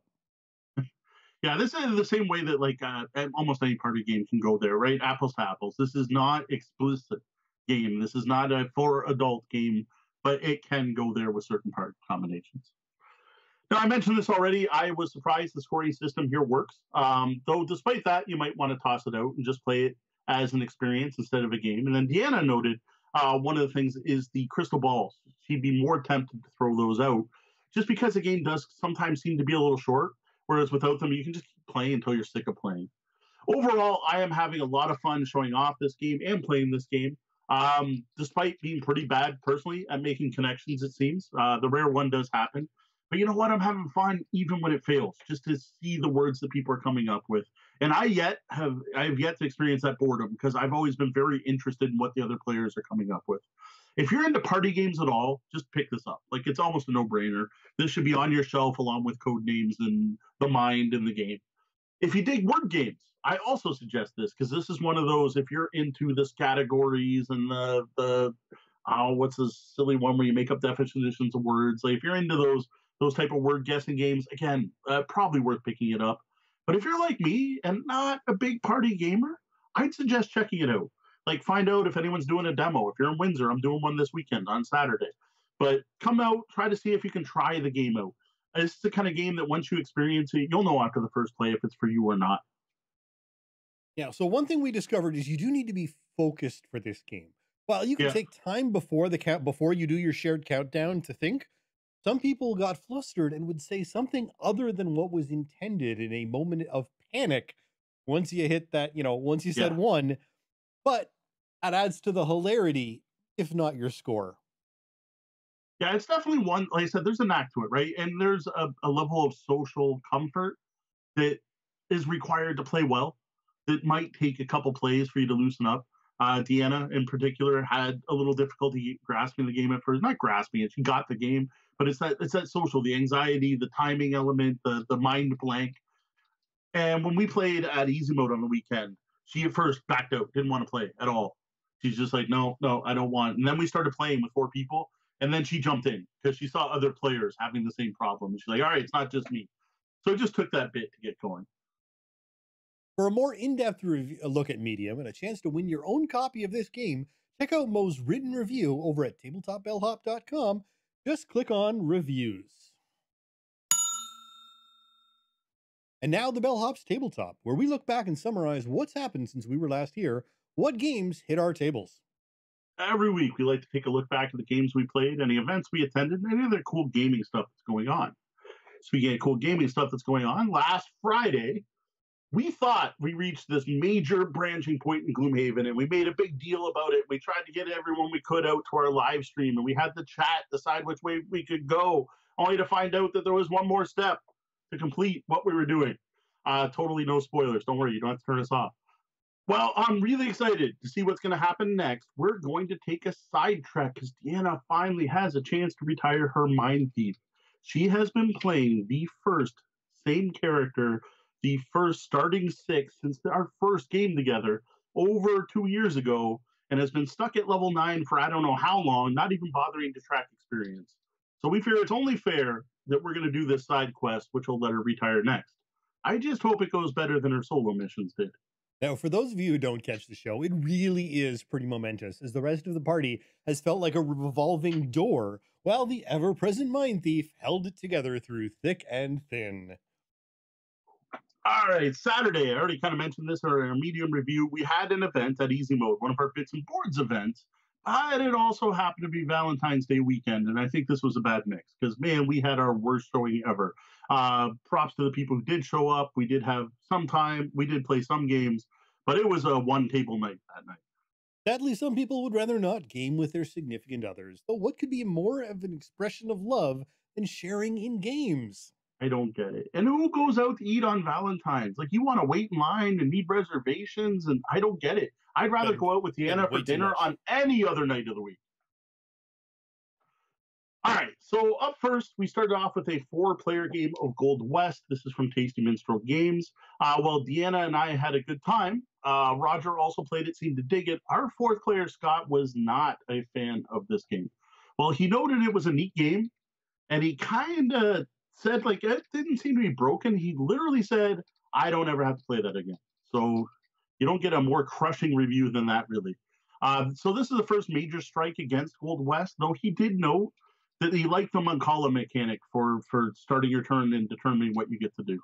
So the first time I played Gold West was at Extra Life, but honestly, I'd almost forgotten I'd played it.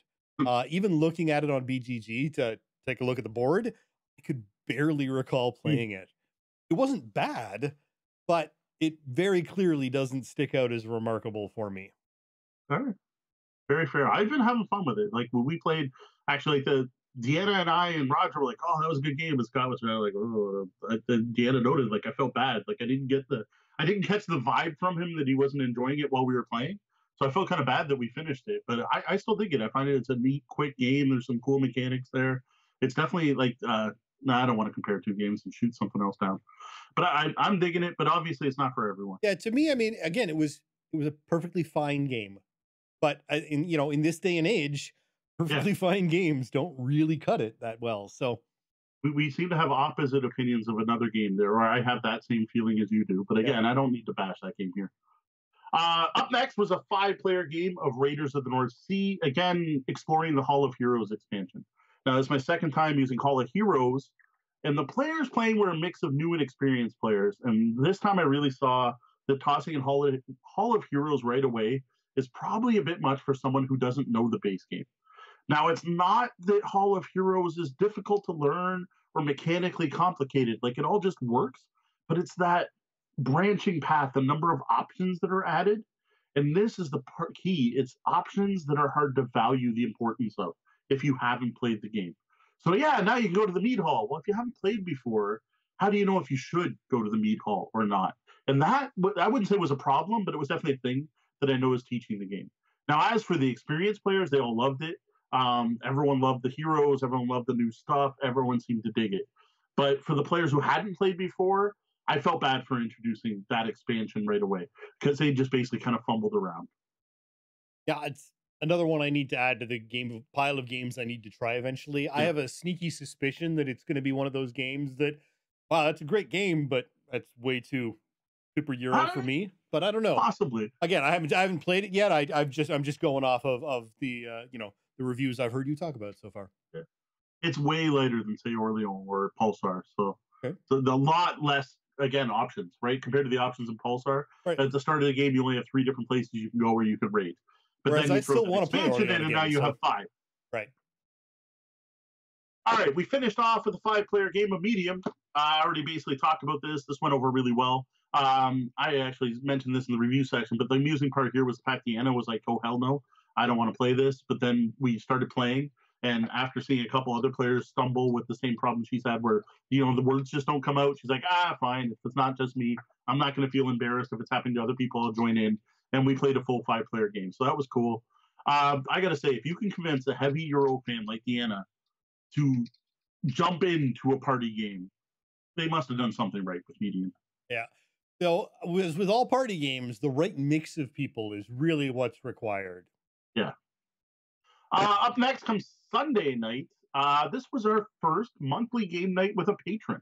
Deanna, Sean, and I met up with Evil John Carney over the virtual tabletop and played some Terra Mystica through Board Game Arena. This started off with me trying to teach through Board Game Arena, which I felt went pretty rough, though I have to say John seemed to pick it up well enough. So I must have done a halfway decent job on teaching that game. I had a ton of fun playing it. Like, that was just fun playing it. John's a good guy. chatting with John about this and that while we played and talking about cons. And I got to say, it was a great success. I was really impressed by it. John seemed pretty happy, which I guess is the most important part. You played in that game. What'd you think? Well, aside from my abysmal showing at the game, I think it was definitely a fun experience for all of us. And I Uh, look forward to playing with patrons more regularly for those that are able to support at that backer level. It's always great to find new people to play games with. So, Sean learned the secret of don't terraform from 2 levels on the first turn. yeah, In don't that case, I almost just wanted because John to you're restart for able your to do sake. something in the game, just because you have that ability to do a move in the game, Yeah. not mean you should do it. Yeah, that was Sean's first time playing on Board Game Arena. We had played the game in person once before, so you were pretty new to Right. it too. Well, and I mean, in hindsight, I knew that was a dumb move to do, except Yeah, I was trusting PGA overly, yeah, and you it were was like, like, it hey, says I I can can do build this. here. No, I shouldn't. Yeah. Yeah, and Last, round one, it was pretty much over for me yeah, after that it was a mistake. bad mistake. It was a rough one. That was a game like I tried to push John to restart because he also didn't know, and I was more doing it for your sake than his. I I'm don't like, mind let's though. give Sean a chance. But you know what? We had fun. Yeah. That was pretty awesome, actually. And thanks, John, for joining us and backing. Last game of the week was on Monday. Now I should be sitting here talking about a fabulous DCC funnel and how many characters had died. But unfortunately, the game had to be canceled due to every single player but Deanna having something come up last minute. It happens. We got a whole episode about that. We try for next week. Now, sticking to my own advice that we gave in that episode, where I talked about trying to keep the schedule, try to stick to still gaming when people cancel, just so it becomes habit, it becomes part of you do it. You're gaming Monday night. To do that, so I asked Deanna if she'd be willing to try to learn a game from my pile of shame, one of my gifts I bought at Christmas for the gift certificate, Clans of Caledonia. She agreed, and we set up a quick, as a relative term, a quick 2-player game. Now, despite a rough start, it was relatively rough. This is up there with Terra Mystica, and the fact that you have 8 different available actions every turn, and there's a lot of similar concepts as Terra Mystica, the way adjacency works, and there's actually a shipping track that's fairly similar. But then the game's also very different in another way. With asymmetric powers, you have different clans of different Scottish clans, and all of them break the rules in different ways. Like it was a little rough. It went pretty well once we got it. Both of us though felt this was a learning game. Like we basically fumbled around and did stuff because it kind of made sense. And this is one of those games. As soon as we finished, it was like, oh, now I get it. Now I want to play for real. Unfortunately, it was 1 a.m., so that was out of the question. Now, this is only one play, but man, I am impressed, like really impressed. This was good. This was really good. I have to thank my Twitter feed in general for suggesting I pick up this game for quite some time now. Finally going out and purchasing it, it was well worth the price I paid.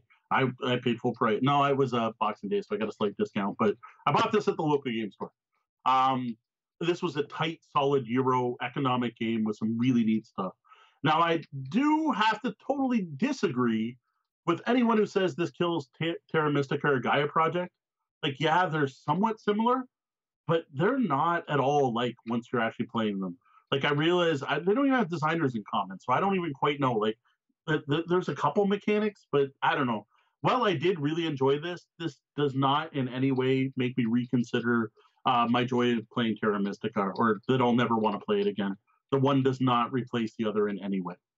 All right, and well, I got Minecraft to the table again. The kids, were asking for it, so we got it out again. My son's still struggling a little bit with the scoring, but man, my daughter is on it. I beat her by 1 point, and I did not think I was going to beat her. Nice. I just edged her out, and it was just one of those scoring things because I thought she had it. She has got it figured out. She knows how to use the bonuses. And actually, I think we even figured out something that we'd done extreme the first game that kept our scores down from what they could have been that first game. So yeah, no, it's the kids are still loving it. That's great to see. All right, well, how about a look ahead? Thoughts to the park. Yeah. How about a look ahead? What do you have planned for the coming week? All right, we mentioned already, for those of you in the chat room, come out to CG Realm, 10 o'clock, everyone listening. Anyone who's local, anyone who no one's going to catch this till Tuesday, right? None of this comes out on the weekend. But yeah, come play medium. Someone who tries it out this Saturday is going to bring home this copy, this one right here. It's yours. You get to take it home. Just got to play a game. Well, anyone who even occasionally finds a reason to see a party game played should absolutely check this out.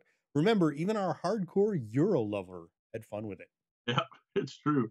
The week after that, we're doing a party here. We're having a gaming leap year party on the 29th. Something that maybe will become a every 4-year tradition here. We'll see. This is kind of to replace our annual New Year's party and my usual gaming birthday bash, canceled due to me being ill pretty much all of January. I'm really looking forward to having some people over playing some games. I'm expecting Medium's going to get some play. Looking forward to some Clans of Caledonia. Hoping to get at least 3 tables of gamers all having a great time. Now, a quick shout out and a thank you to some of our VIP guests, our Patreon backers. We greatly appreciate their support. Andrew Dacey, thank you. Diane Tuzano, thanks, Ma. Misdirected Mark, join the MM team every Tuesday night at 8 p.m. Eastern as they talk games and game mastering. Blood Boiler, thank you. Evil John, thanks for the game for Sunday. That was a ton of fun. Well, that was the double bell. That means my shift is coming to an end and the portcullis is about to drop. Though the doors to the lobby are closed, you can always find us across the web and social media as Tabletop Bellhop, one word. Drop by our website at tabletopbellhop.com for more gaming content. If you like the content we're providing and would like to support our continued efforts, please continue tipping the Bellhop at our new and improved Patreon at patreon.com/tabletopbellhop. Remember to join us here on Twitch every Wednesday night at 9 p.m. Eastern and watch for the Tabletop Bellhop Gaming Podcast to hit your podcatchers and YouTube every Tuesday at 2 a.m. You can also catch the Bellhop's Tabletop Twitch Friday nights at 8:30 p.m. Well, that about wraps up the time we have for the show tonight. For those of you here live, thank you for joining us. Be sure to stick around and join us in the Penthouse Suite for the after show. For Tabletop Bellhop Gaming Podcast, I'm Sean. And I'm Mo. Thank you. And game on. Game on.